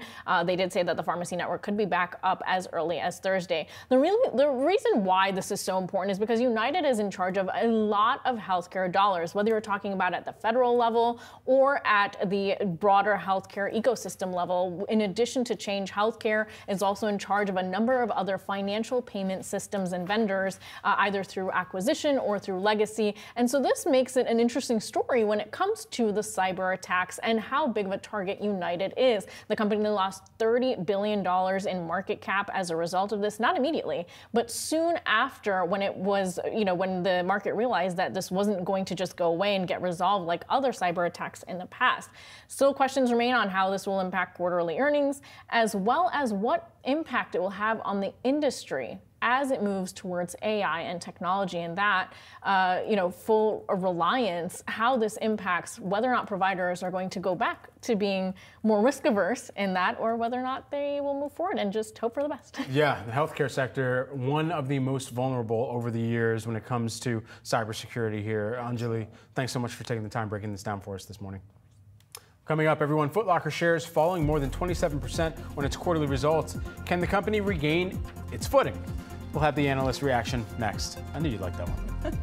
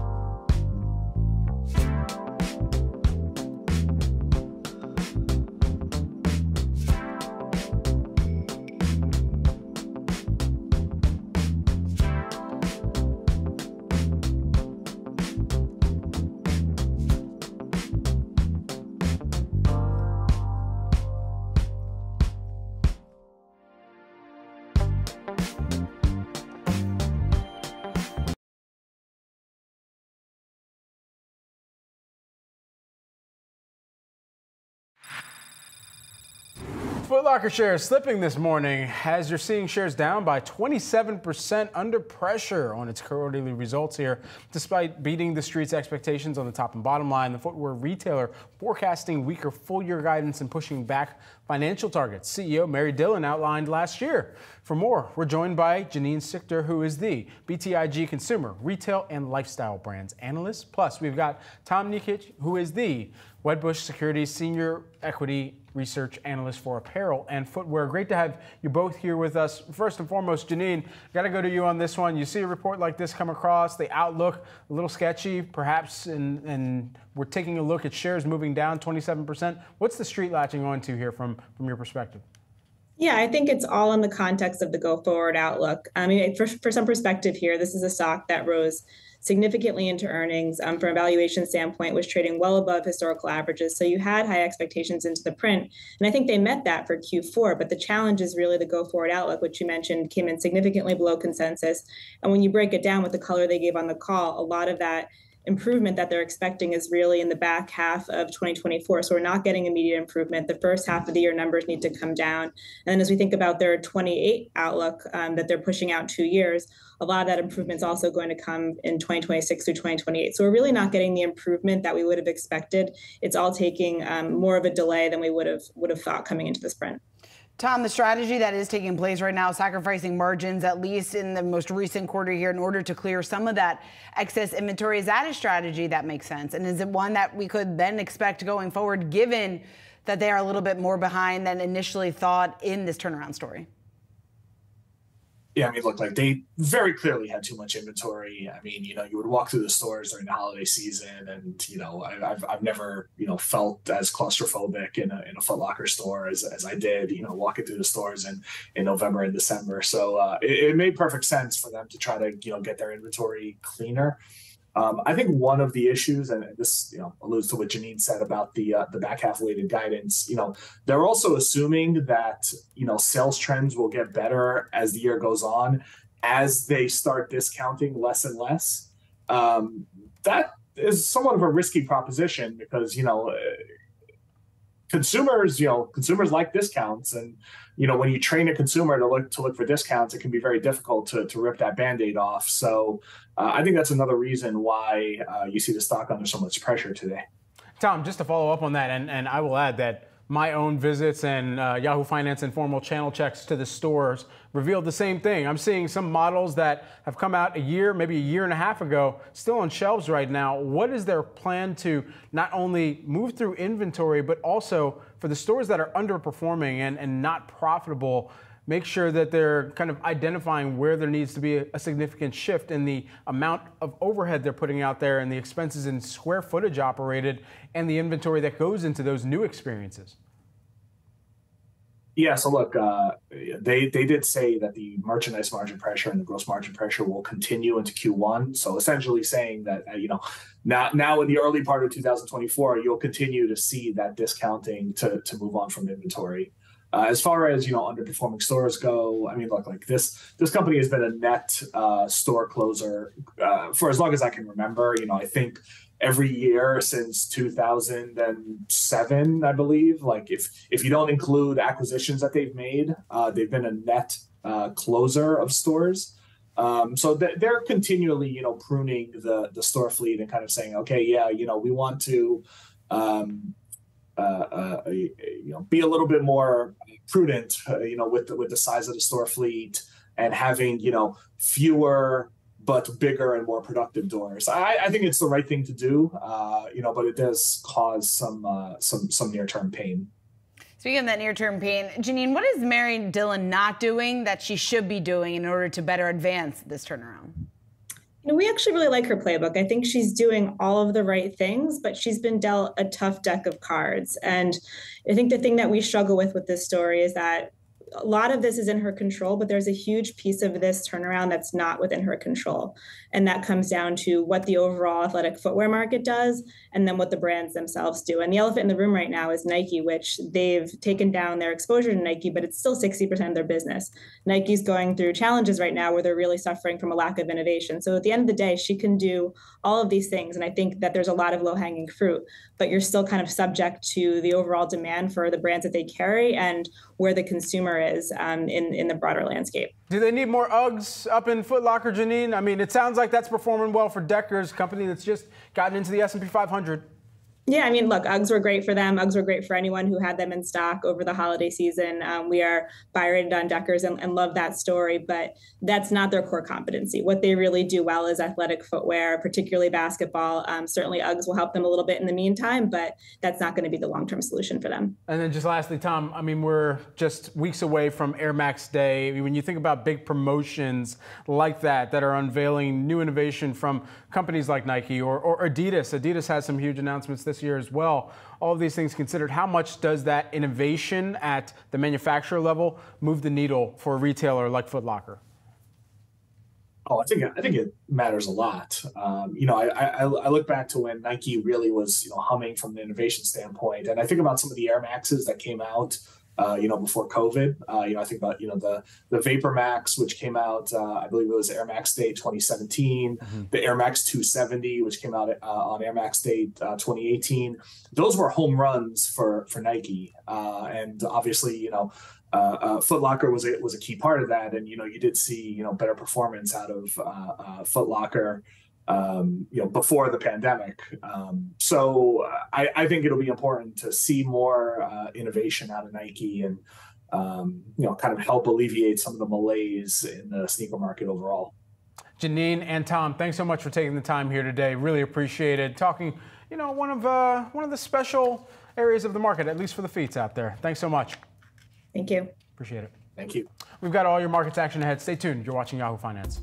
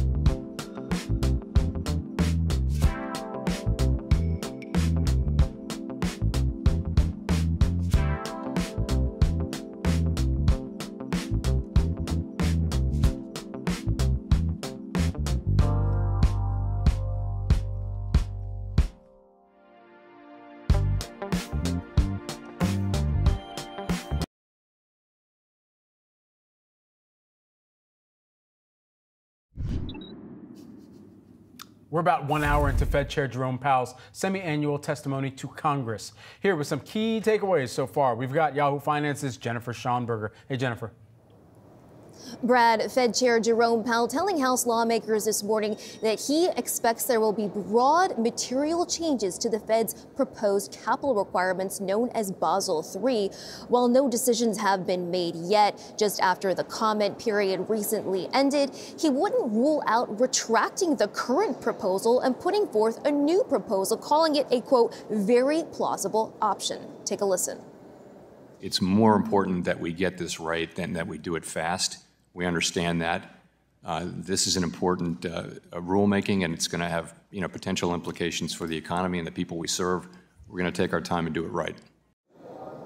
This after Committee Chairman Patrick McHenry led all Republicans on the House Financial Services Committee in penning a letter to Chair Powell ahead of this morning's hearing, asking him to retract this Basel III proposal, calling it, quote, fatally flawed, and that it is due to insufficient economic analysis, transparency, attention to stakeholder input, and bipartisan agreement. Now, on the monetary policy side, Chair Powell reiterated to lawmakers that officials will need to see more data to feel fully confident that inflation is moving back down towards the Fed's 2% target before beginning to cut rates.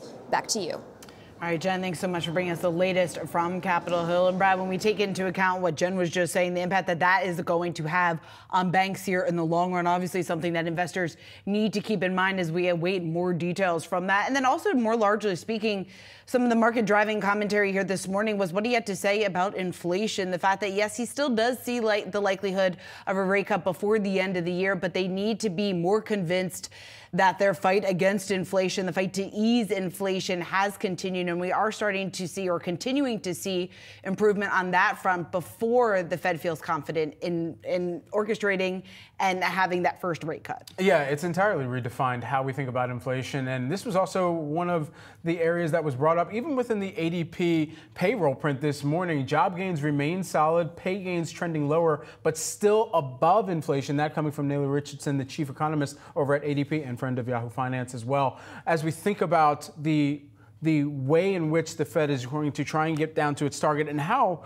a lot of economists have said, well, should they adjust that target? Should a 2 handle or 2.5%, or at least the scale at which they're looking at the time span, should that be something that they're a little bit more malleable around? I think that's where the Fed, in their date of dependency, is going to hear increasing calls about, hey, maybe 2.5 is actually pretty good. Maybe that 6 month and getting that to 2% is actually good and should suffice for the overall kind of policy pathway that we've been on right now. And a few quick language tweaks here in terms of the statement and what we heard from Powell, describing the labor market as relatively tight as opposed to just tight, how he described it during the last Fed meeting, and then also calling growth strong as opposed to solid. So slight language tweaks there.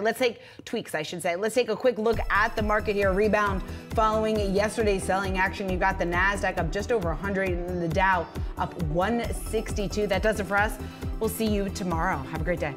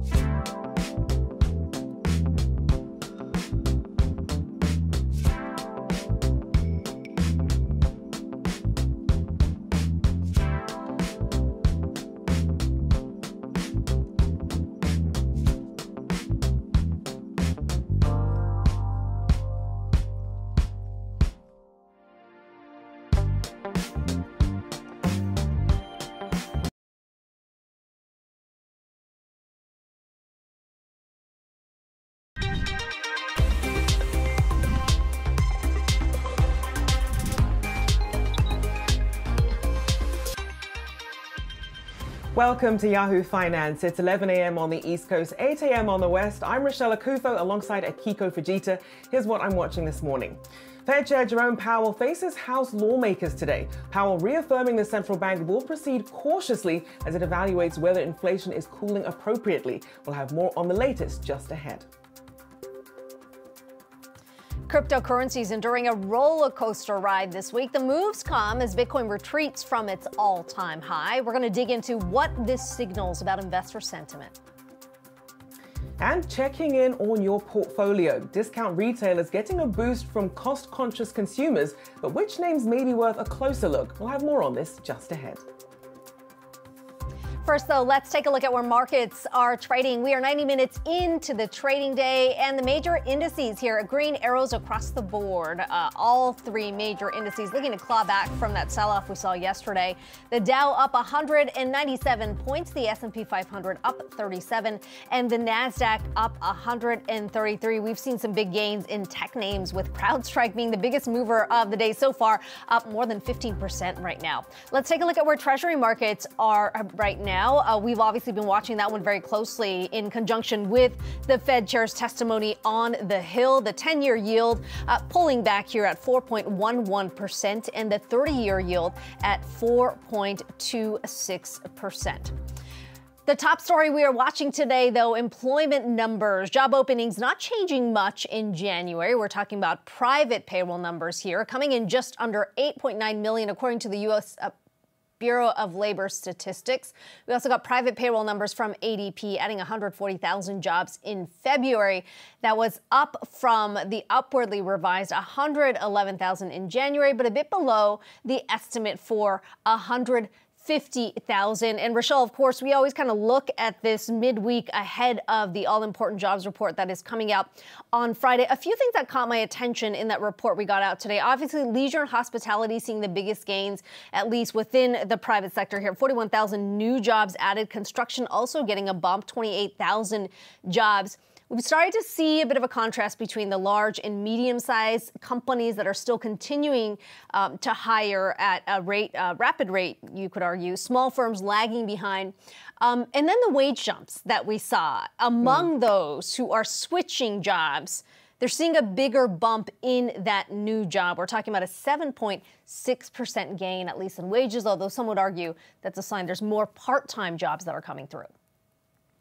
It's true, because you raise a good point about looking within the sort of shifting dynamics, not just that people are leaving some of these jobs, but some of the dynamics are playing when it comes to what that means for the jobs that are left behind, the quality of the job openings that we see. Something that I was also focusing on were the revisions. Job openings have been revised lower 6 of the past 8 months. So I think too early to say that we're seeing a substantial softening in the labor market. It is still tight, but at least some slackening in some of the sectors that we're watching, and perhaps some of that obviously playing into what we could hear from Fed Chair Jerome Powell's testimony, which continues at the moment. But I do think it's interesting that when people think about the job openings picture, we're looking at people who are underemployed, people who are perhaps still living off their pandemic-era savings and perhaps waiting for an opportunity. So we'll continue to track that, but obviously all plays into part of the Fed's big picture as well, Akiko. Yeah, no question about that. And of course, it is about the quality of jobs as well, in addition to the jobs added. And that's something that I know a lot of economists have been watching about. You know, we're seeing these gains. The numbers may be good, but if you look under the hood, there's a lot more part-time jobs that are coming through that may, seem to point to employers looking for a little more flexibility right now. Yes, the job market may be still resilient, but things starting to pull back. And that's kind of the trend that we have been seeing. Indeed. Well, we are just 1 hour into Fed Chair Jerome Powell's semi-annual testimony to Congress. Powell offering more insight on the central bank's thinking on policy rates. Here with some key takeaways so far is Yahoo Finance's Jennifer Schonberger. Jennifer, what stood out to you so far? Rochelle, Fed Chair Jay Powell really sticking to his guns, not offering any new color on when exactly the Fed could begin lowering rates. Committee Chair Patrick McHenry tried to push the chair on what would force the Fed to begin cutting rates. Chair Powell really sticking to the script, saying that officials need to see more data, more evidence that inflation is moving sustainably back towards the Fed's 2% target, saying that they could pretty much take their time. Take a listen.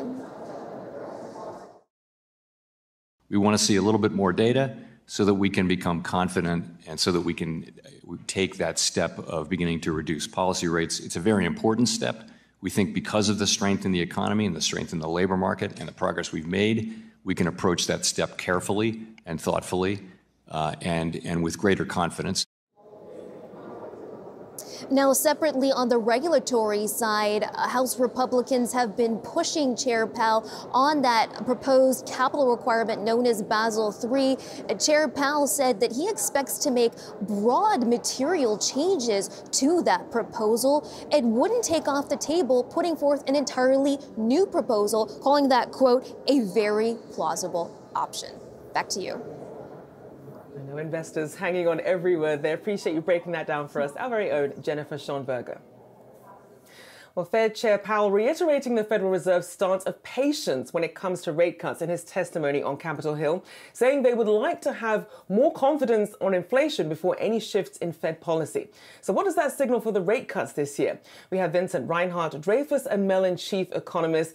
Thank you for joining us this morning. So as we're seeing here, Fed Chair Powell still towing that line of being cautious and people wondering, when is that data going to be enough? What is that signaling to you about the pace of rate cuts ahead?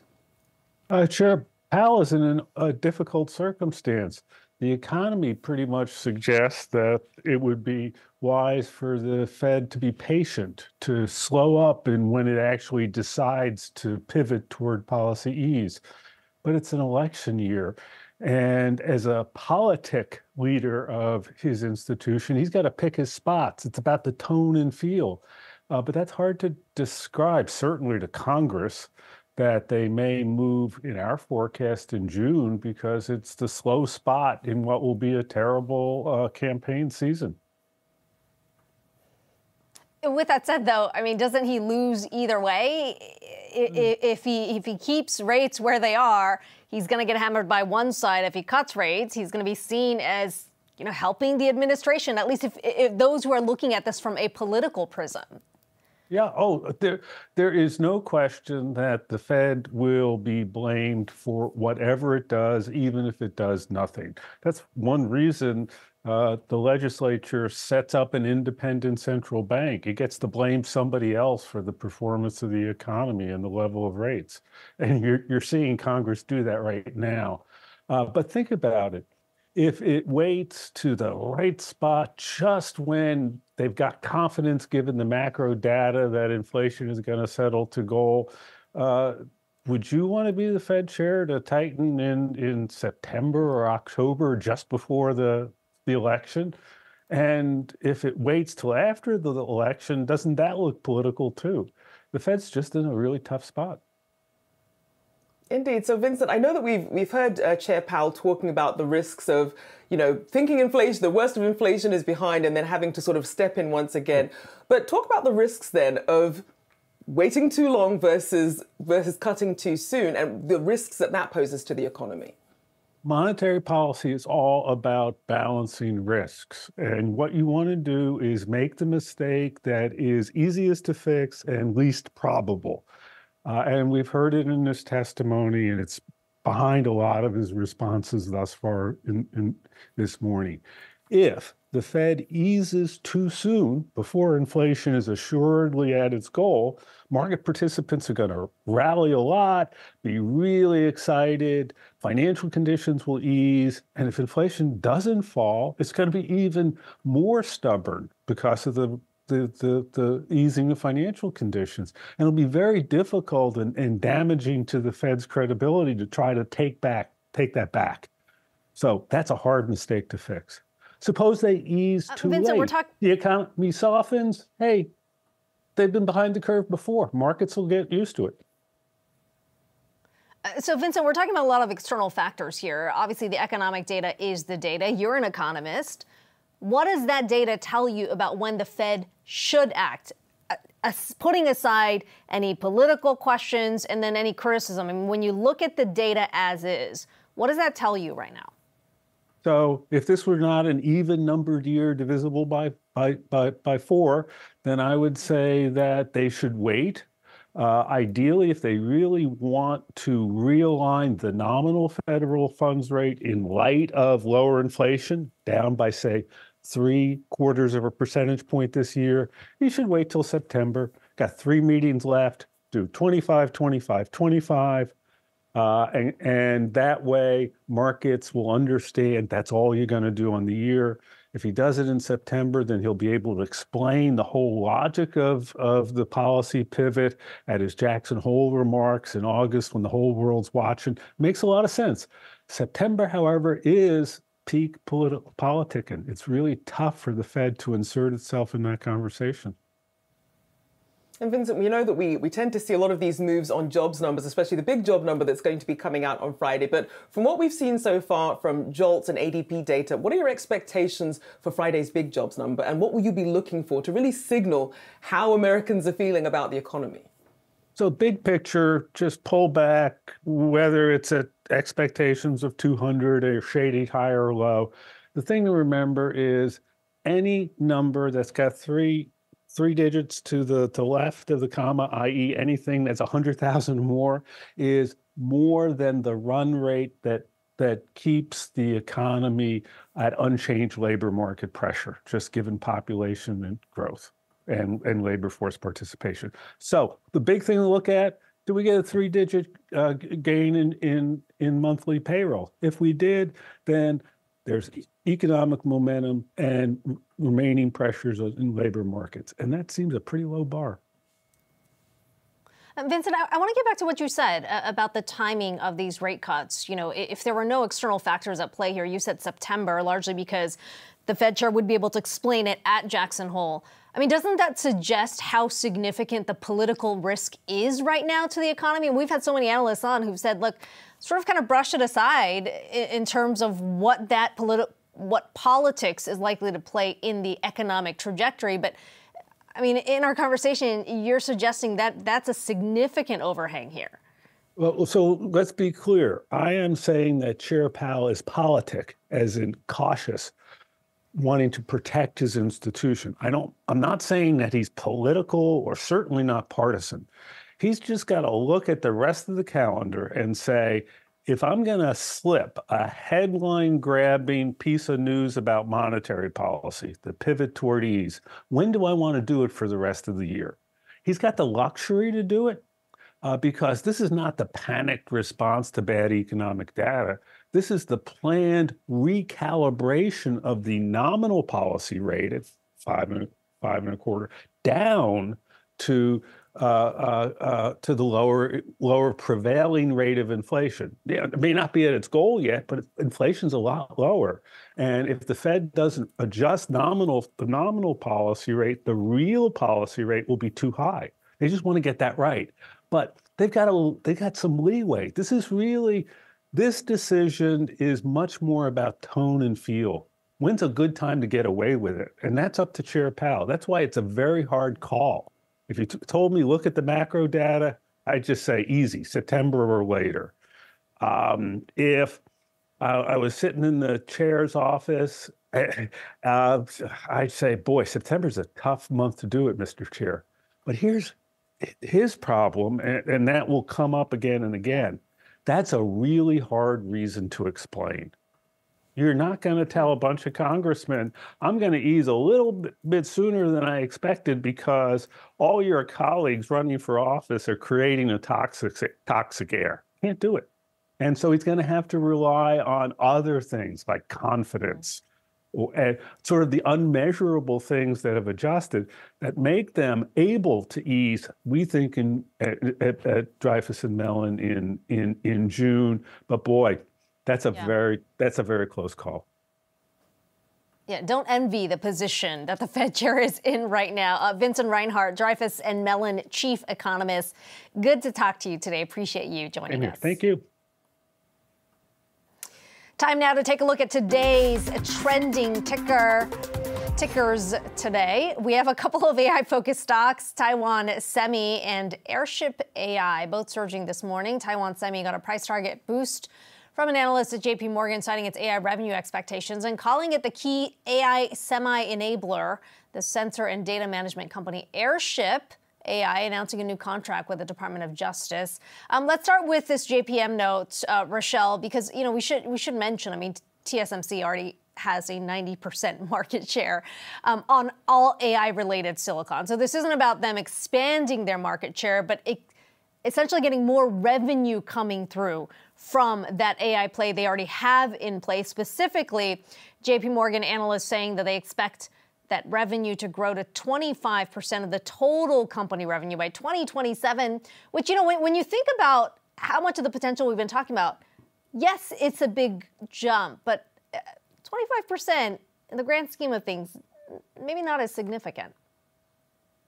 It's true. I mean, but it does seem as if this note just sort of reiterates, judging by the title of it here, the JP Morgan team led by analyst Gokul Hariharan, where all roads in AI semis lead. That was the title of their note here. That's something that we've continued to talk about. When we think about the plans that a lot of these companies are making with generative AI, all roads do come through TSMC. They have an overweight rating. I did think it was interesting that they've highlighted it as TSM emerging as the enabler for almost all AI processing at the data center and edge, with meaningful growth from AI, as you mentioned there, in the next 3 to 4 years. And that, as you mentioned there, that exposure that they're looking at, they're expecting that to rise to 25% by 2027. They do it still has an attractive valuation, especially when you compare it to an NVIDIA. So I can see the optimism there, and clearly the stock being rewarded. The other ticker that we were looking at, Airship AI, still rallying on that contract that it got with the Department of Justice. Now, for people who aren't familiar with this name, although it is one of our top trending tickers this morning, it's known for its AI-driven video and sensors, a lot of that tied to surveillance. And this actually builds on the relationship that they built with the DOJ in 2023. So really expanding on that and clearly rallying. Keep in mind, though, this is a cheaper stock to keep in mind, but one that we're definitely continuing to watch. All right, coming up, Bitcoin hitting record highs this week, then tumbling. We explore how the swings impact investor sentiment. That's up next.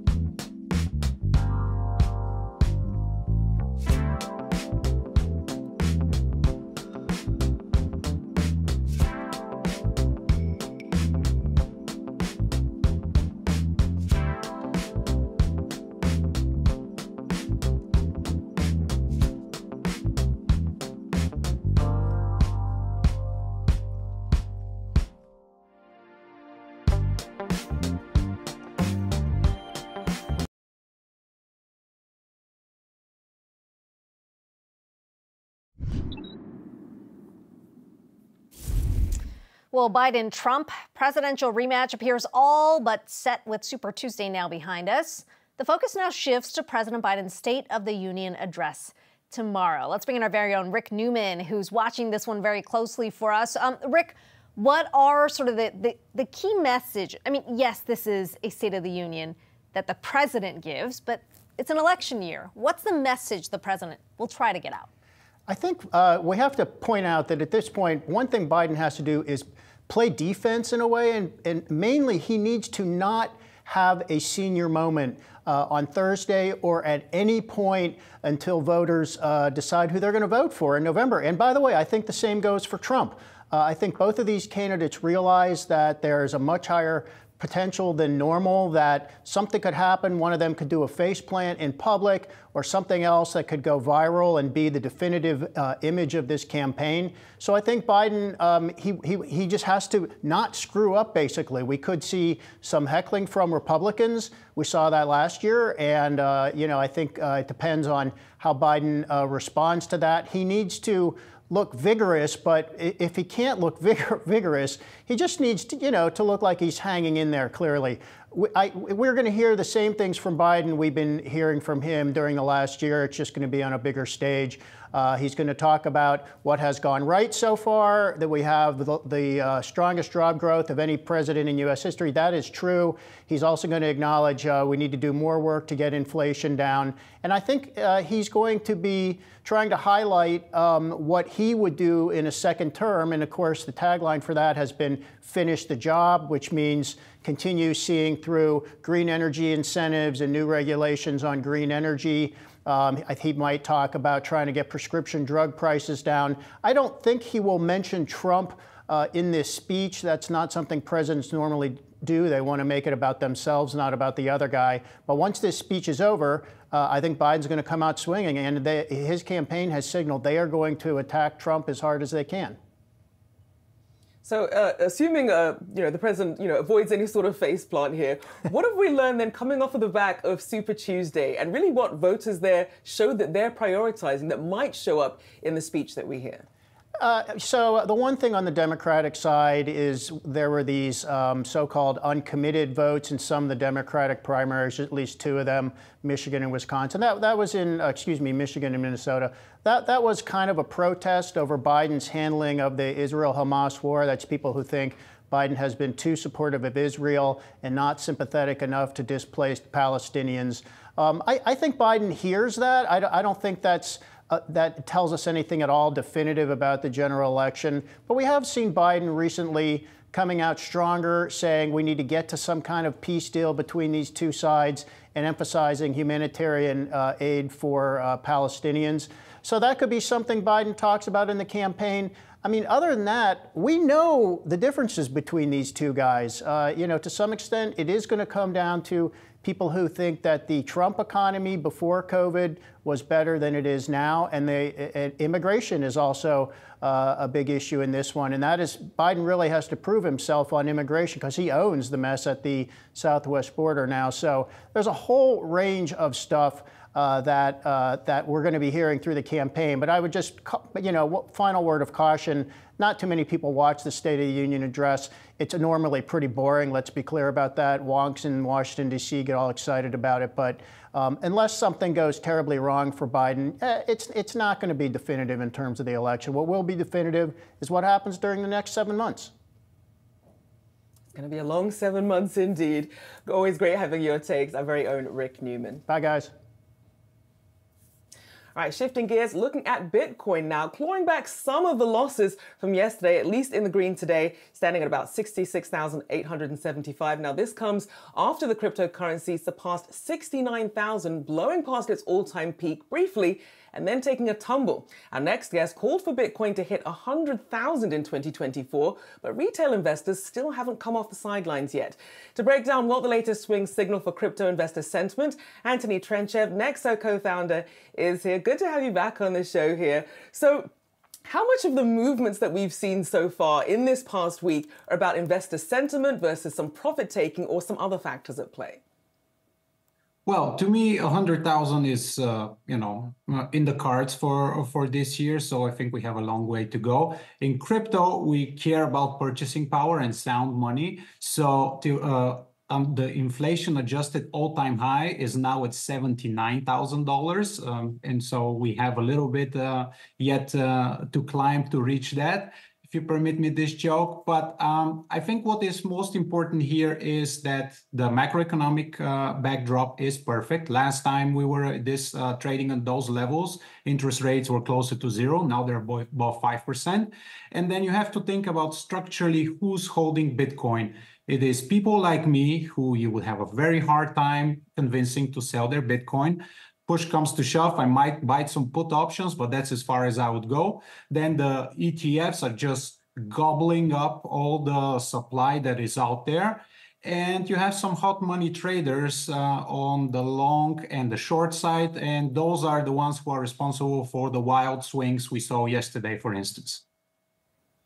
Yeah, the gains in Bitcoin certainly going to benefit you, Nexo, which is an exchange, right? I mean, what kind of surge in activity have you seen personally for Nexo? And talk to me about that mix of investors you just talked about. How is this different from what we saw when the last peak was hit in November of 2021?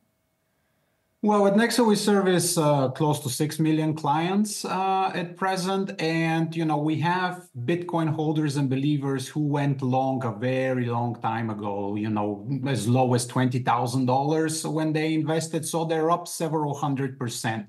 What they're doing right now is they borrow against their holdings, which, at the loan to value ratio of about 50%, you can take out the capital that you invested. And if, God forbid, we end up with Bitcoin being worthless, I doubt this is what happened, is you have protected your capital. So we see a lot of people that are just borrowing against their crypto. We see some institutions coming in, companies and startups that have invested in crypto coming on board as clients.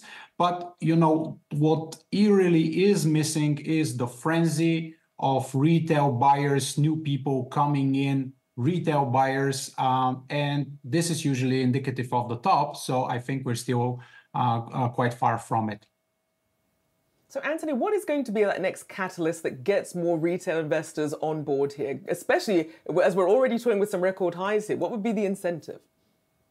Well, I think via the ETFs, you have a whole new class of, excuse me for the term, but boomers coming in, and they are price agnostic as to where exactly Bitcoin stands today. They're getting their calls from their financial advisors who are telling them allocate 1 or 2%. Worst comes to worst, it might be a failed investment, but it's not going to harm your overall portfolio. And the way it has been performing, there is an asymmetric risk-reward ratio to be had here. So these are people that are coming in and they have a very high thresholds of pain. Same goes for the existing holders. So I think it will continue to go up just based on this dynamics. And then at some point, everybody will FOMO, the fear of missing out will become so strong that they will get sucked into the market. This will go with the creation of leverage. And that is when we will have the interim top. But again, think we are a bit far from it still. Anthony, how have Bitcoin ETFs affected Nexo specifically? I mean, the argument seems to be that there's an easier entry point through ETFs. That means that users, investors don't necessarily have to go through exchanges like Nexo. Has it helped you? Has it provided a bump because of the sheer visibility of something like Bitcoin now? Or are you finding that you're kind of have to share the space with some other players now? We are happy to share the space with the Larry Finks of this world because they bring in a whole different set of investors who would not necessarily come to crypto native exchanges. So it's very different. One, they start off from their brokerage accounts, wherever they might be, from dollars. It's very easy for them. We have an offering for people who want to actually hold and self-custody and have access to the underlying assets, which are Bitcoin and all the other different cryptos. So we don't feel like that's a competition, but rather a supplementary way of getting access, and we are excited about that. And Anthony, just very quickly, a lot of people wondering about the likelihood and what it might look like for an Ether spot ETF. What are your expectations there? Well, I think that the SEC will have a very difficult time denying Ethereum spot ETF just based on the same legal rules that force them to approve the Bitcoin ETF. There is existing futures-based Ethereum ETFs, and just like the analogy is, they can postpone it, but I don't think they can deny it. And I would be very happy to see that happen in 2024, and I think this is what will happen. Anthony Trenchev, Nexo co-founder. Good to talk to you today. Really appreciate you stopping by. Gold is on a tear, racking up 5 straight days of gains, worth 5%, taking the yellow metal to roughly $2,150. Does the rally have legs, or is it just another false breakout that leaves bulls frustrated? For this, we've got our very own Jared Blickery on the Gold Beat today. Jared. Hey, thank you, Akiko. And that is the question, because we've had a lot of fake breakouts to the upside in gold. And let me just show you, first of all, here's what's happened over the last few days. In fact, this chart is year to date. You can see how price action was consolidating until very recently, and then it's just exploded to the upside. But if I show you a 5-year chart, you can see how we've kind of been here before. And let me put a darker line on here. It's almost a head and shoulders inverse top that we're seeing. So this would be the left shoulder. This would be the head, this would be the right shoulder, and then we've taken off from here. But we've seen several times in the past where we broke to new nominal highs only to get sucked back in, and I think that's what traders might be afraid of this time. And by the way, here's a 20-year chart, and you can see an even bigger potential cup and handle or cup and flag pattern right there that is evolving. So the point is, when you have these really long consolidations, you can have huge breaks to the upside, but when we're measuring this in years, guess what? It could take a little while. Now, here's another thing I'm watching is gold volatility. Let me bring this back down to a 3-year chart. We can see it's a little bit elevated, but nowhere near the spikes we've seen before. And what's interesting about gold is that when it trends upward, it trends with volatility. So it actually gets more volatile as it spikes to the upside. That's the opposite of stocks. So gold volatility is actually something that's pretty good for the market. And finally, here's the Van Eck Vectors Gold Miners ETF. So these are the guys who dig it out of the ground. Those were the picks and shovels. And this is just a giant sideways chart. So this isn't even like the gold chart where we're breaking above. There's a lot more work to be done here, but that can be where a lot of the action is. Especially as gold gets going, you're going to see a lot of these miners really get going as well. But we can see when I punch up the year-to-date numbers, just kind of languishing, not a whole lot of winners that we're seeing in this bunch just yet. But you wait, we see higher gold prices, they will catch up. Okay, we'll be waiting and watching. Jared Blickery, thanks so much.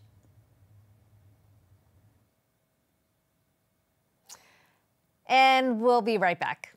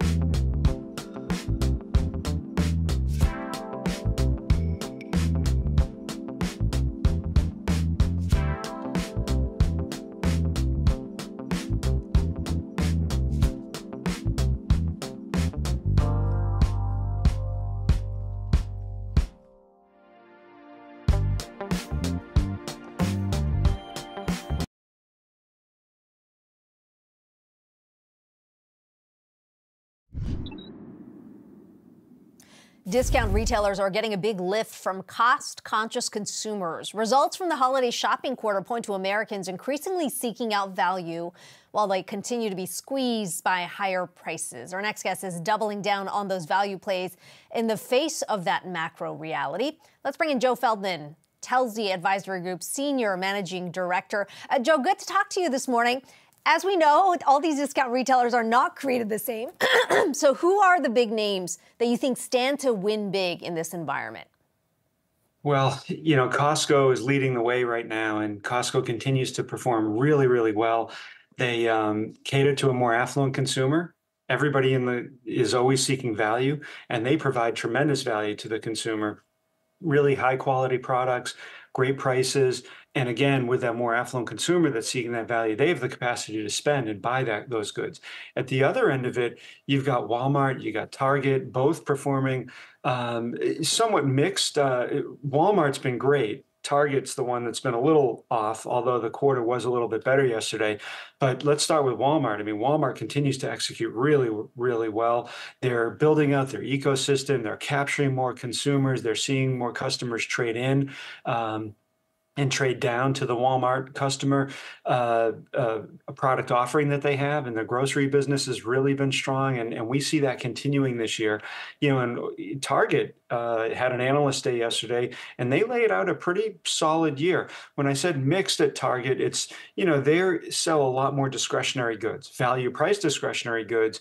But as the consumer's been a little more reticent to buy those products these days. So as that starts to kick in a little bit, which we think will happen as the year progresses, Target starts to look a lot more interesting, and that stock's done quite well. So we think that the whole complex, the discounters, are going to continue to perform well going forward in 2024.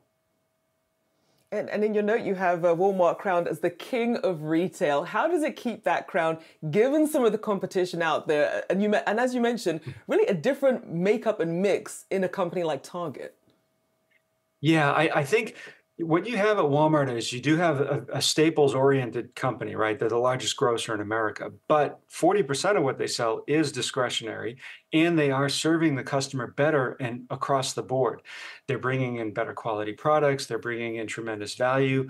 They're laying in technology to operate more efficiently, to have a much faster supply chain, to also cater to the customer better, have more efficient delivery and more better buy online, pickup in store offerings. And so you put all that together, lay on this advertising business that they have, health services for the customer, financial services. They're really building out this ecosystem that I think is very sticky, beyond just who we may think of as their traditional core consumer. We saw Target yesterday announce this subscription service or membership. $49 is what we're looking at. You've already mentioned Walmart and Costco. Obviously, there are subscriptions attached to that, or memberships. Does Target offer the same value for those customers who are looking for sort of that one-stop shop? Is there enough of an offering for Target to compete on this level? Yeah, I do think Target has a solid offering and continues to improve it. One of the big comments that they made yesterday was they are planning to lean into the grocery business a bit more, which I think is very important to making that sort of membership model work. Now, let's be clear. They've had this Target Circle 360 program. They've been offering, for $99 to consumers to have these types of fulfillment options that they're now going to offer for $49. By the way, that $49 is a promotional price that runs through middle of May. Beyond that, I think it's going to go back to the $99. So, they're tweaking the loyalty program and trying to make it more inclusive and broader, but it's not quite what you have where at Costco, they have travel services. They do a great job with rental cars. You can actually buy a car at Costco. You can do so many other things within the membership program. Same thing even at Walmart, where it's much more like an Amazon Prime membership, in terms of the free delivery, fast delivery, but you also have a broader ecosystem with like access to Paramount Plus and, you know, car rental and other things like that you can do to create a sticky environment. That's not quite where Target is at yet. So I know we're calling it a membership program, but it's really much more about being in the ecosystem and having a delivery program for their consumers. And Joe, as we think about the themes that we focused on with retail, it was inventory management at one point, then it was shrink, and now we're keeping, of course, about the cost-conscious consumer. What are some of the themes that you think are really acting as a bellwether for how retailers are doing, especially when you look at and you compare like a Dollar General and a Dollar Tree? People are already pinched. So even for the battle of the dollar stores, where do things land? Yeah, you know, I think that the consumer is really the bellwether. I mean, we watch the labor market pretty aggressively, watch weekly jobless claims, you watch the gas price, the level of gas prices to really get a sense of how the consumer is doing. Once we have that in mind, we can then start to see, at this point heading into 2024, I think we need to see discretionary sales pick up a little bit. Staples are working. Essentials, household goods, the dollar stores are performing well on that front. They're getting that customer that's trying to stretch their dollar, as is Walmart and some of the others we've talked about. But I do think that, you know, the next leg up for a lot of these retailers is going to be that discretionary side of the business as the consumer starts to, you know, pick up more apparel and home goods and other hardlines products that, you know, that they had bought previously. And there was a lot of purchases of those during the pandemic when there was a lot of flow of cash in the consumer's wallet. But now with it being tighter, we want to see that open up again. And we want to see that the consumer is buying those discretionary goods. So that's an area we're watching for. As an example, you know, Costco, Walmart, Best Buy, they've all talked about unit sales of televisions being better and finally seeing positive trend there. That's like an early sign to us that maybe things are going to get better on the discretionary side. Joe Feldman, Telsey Advisory Group Senior Managing Director. Some good insight there. Really appreciate the time. Thank you. Coming up, we're going to be talking about active ETFs and why they may be a strong play for your portfolio. That's coming up after the break.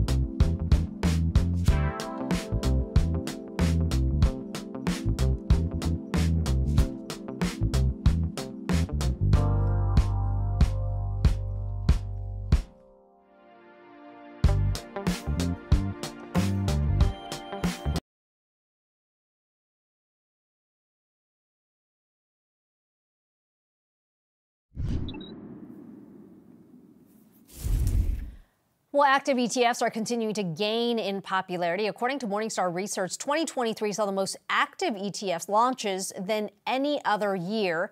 By the end of the year, active ETFs had more than $500 billion in assets under management. But they still only make up about a small segment of the ETF space, roughly 6%.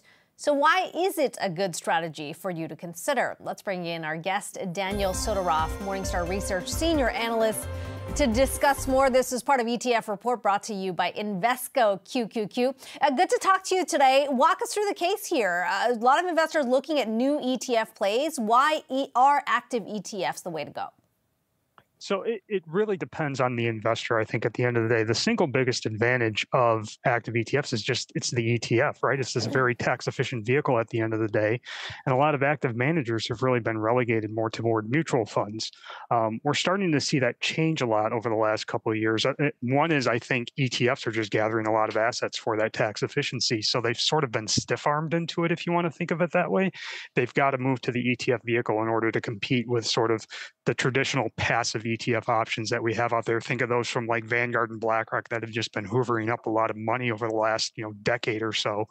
And then the other advantage is now you can be in the ETF and you can potentially still get access to an active manager that you may really like at the end of the day. So you can kind of have your cake and eat it too, I guess, if you're really into active management. And so for people who aren't familiar with actively managed ETFs, so the goal was, instead of just sort of tracking the movements of the market, you're actually trying to beat that benchmark. What have been some of the top performing ones, the ones that you've seen the biggest inflows, especially over the past few months? Yeah, great question. So when you look at the active ETF space, it's really kind of dominated by a couple firms, and they're kind of the ones that we already know about. So think of like Dimensional Fund Advisors. They've been out there for about 4 decades. They're kind of a blend between active and passive. They kind of pull from both to kind of build portfolios. They're really having the most success in terms of gathering assets out there. And they have broadly diversified low-cost portfolios, so that kind of folds into their performance story at the end of the day. On the more discretionary active side, we're seeing like Capital Group and Fidelity are coming out with portfolios, and really what they're kind of doing is it's kind of cloning, mutual fund offerings that they already have. So they're built on, great long-term strategies. They're using the same management teams there that we have a lot of confidence in, I think, across a lot of asset classes. So those are really the winners, I think, are more of the entrenched parties out there that already have a really strong mutual fund lineup. Outside of that, it's really kind of scattered. You're seeing a lot of things like covered call strategies, single stock ETFs, a lot of things that are built around derivatives and stuff. And occasionally you'll see one take off or get really popular, but they're few and far between. It's really more of like the Capital Groups and Dimensional Fund Advisors at the end of the day that have been the most successful, I should say, to date. Daniel, what are some of the other ETF plays you're watching? Certainly a lot of investors looking to maybe increase exposure in that direction, just given the choppiness that we've seen in the market recently. How would you advise them? Yeah, great question. So one of the ETFs I think I sent over to you today was Vanguard Core Bond ETF. The ticker is VCRB. That's a brand new actively managed ETF from Vanguard that they just launched in December. So if you're looking to sort of, control risk a little bit, because we have been in very choppy markets over the last couple of years, that's a great option. General expectations on that, it's going to be very, very similar to something that you would get from BND or AGG at the end of the day, something that just tracks the broader bond market. But Vanguard's in-house managers basically what they're going to do is take on some incremental risk, namely in the form of credit risk at the end of the day. So over a long holding period, you'll get a slightly better return than the broader bond market. And again, this is Vanguard's behind it. They got a great fixed income group that's managing this. And true to Vanguard's name, this is a very low cost offering at the end of the day. So it's a great option for anyone who's trying to take risk off the table or maybe manage this as a core component of a broader portfolio. So certainly some interesting options there for people, regardless of their risk tolerance there. Appreciate you joining us. Daniel Soderoff, Morningstar Research Senior Analyst. Thank you so much. Have a great day. You're welcome. Thank you, guys. All right, we've got all your markets action ahead. Stay tuned. You're watching Yahoo Finance.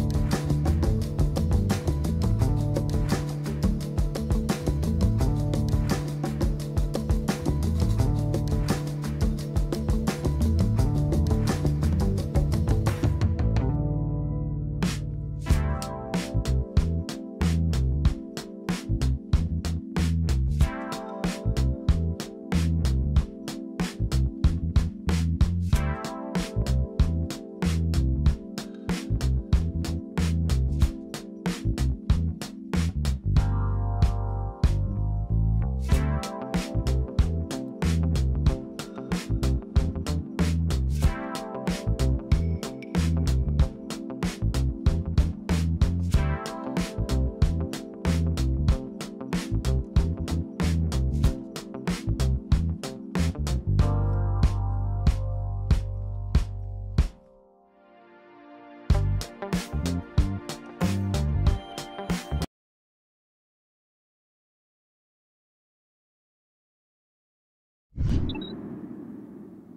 EV pricing war escalating in China, with BYD slashing the cost of its least expensive vehicle. Yahoo Finance's Pras Subramanian joins us with the details. Now, this isn't the first time. BYD has been rolling out a series of these cuts. Yeah, you know, this follows a price cut that they had for one of their other EVs known as the, I gotta look this up here, the Yuan Plus crossover got that price cut, on Monday. Now we're seeing the Seagull, the cheapest EV, a new updated version of it, cutting the price by 5% here to just under $10,000 US dollars. This is a new updated version of their entry-level EV, and I'm shocked that the BYD can make money off this thing because it's so cheap. You know, like I mentioned before, it also comes after the other price cut for the BYD Yuan Plus, and also this week Tesla cut prices for its China offerings, the Model 3 and Model Y. So a big brewing price war here coming in China, and BYD is just the latest example of another, the top maker there, EV maker in China, having to actually bring prices down too. I mean, Pras, $9,600 for an EV, right? I mean, that is just tough to compete. And you have heard from so many of these Western car makers about the concern about BYD taking those kind of prices to other markets. Obviously, they've already been importing into places like Europe, but it looks like the EU is considering some additional tariffs. Yeah, that's right. They're concerned that they have new evidence that shows that the Chinese government is sort of illegally supporting these EV makers in China, using things like direct transfer funds, tax breaks, provisions of goods and services at a cheaper, below market price to help and aid their local Chinese EV makers. And then that's sort of in violation of potentially trade agreements that Europe has with China and places like that. Currently, the EU tariff on Chinese EVs is around 10%. We'll see if that rises, and potentially it will. And in the States, we have a 27.5% tariff on Chinese cars. And Akika, I know you spoke to BYD's U.S. head here, and she had mentioned how they did not want to come to the U.S. market, at least at this time, right? So there's a little bit of an interesting kind of back and forth there. We're seeing EU now kind of stepping up protectionist efforts. Are we going to see more in the U.S.? I mean, it's certainly a big market out there. When you figure you could sell an EV for less than 10K, that's hard to resist. Always great to get your updates. Our very own Pras Subramanian. Thank you. All right, well, let's get you a final check of the markets as we head into the noon hour. As we can see here, green still across the board here. The Dow currently up about 250 points or 0.6%. The S&P also rallying there, up about 50 points or 0.8%. Strongest gainer of the day so far, the tech-heavy Nasdaq, currently sitting up 152 points or 0.96%. Well, that does it for now. I'm Rochelle Okupo alongside Akiko Fujita. Stay with us on Yahoo Finance.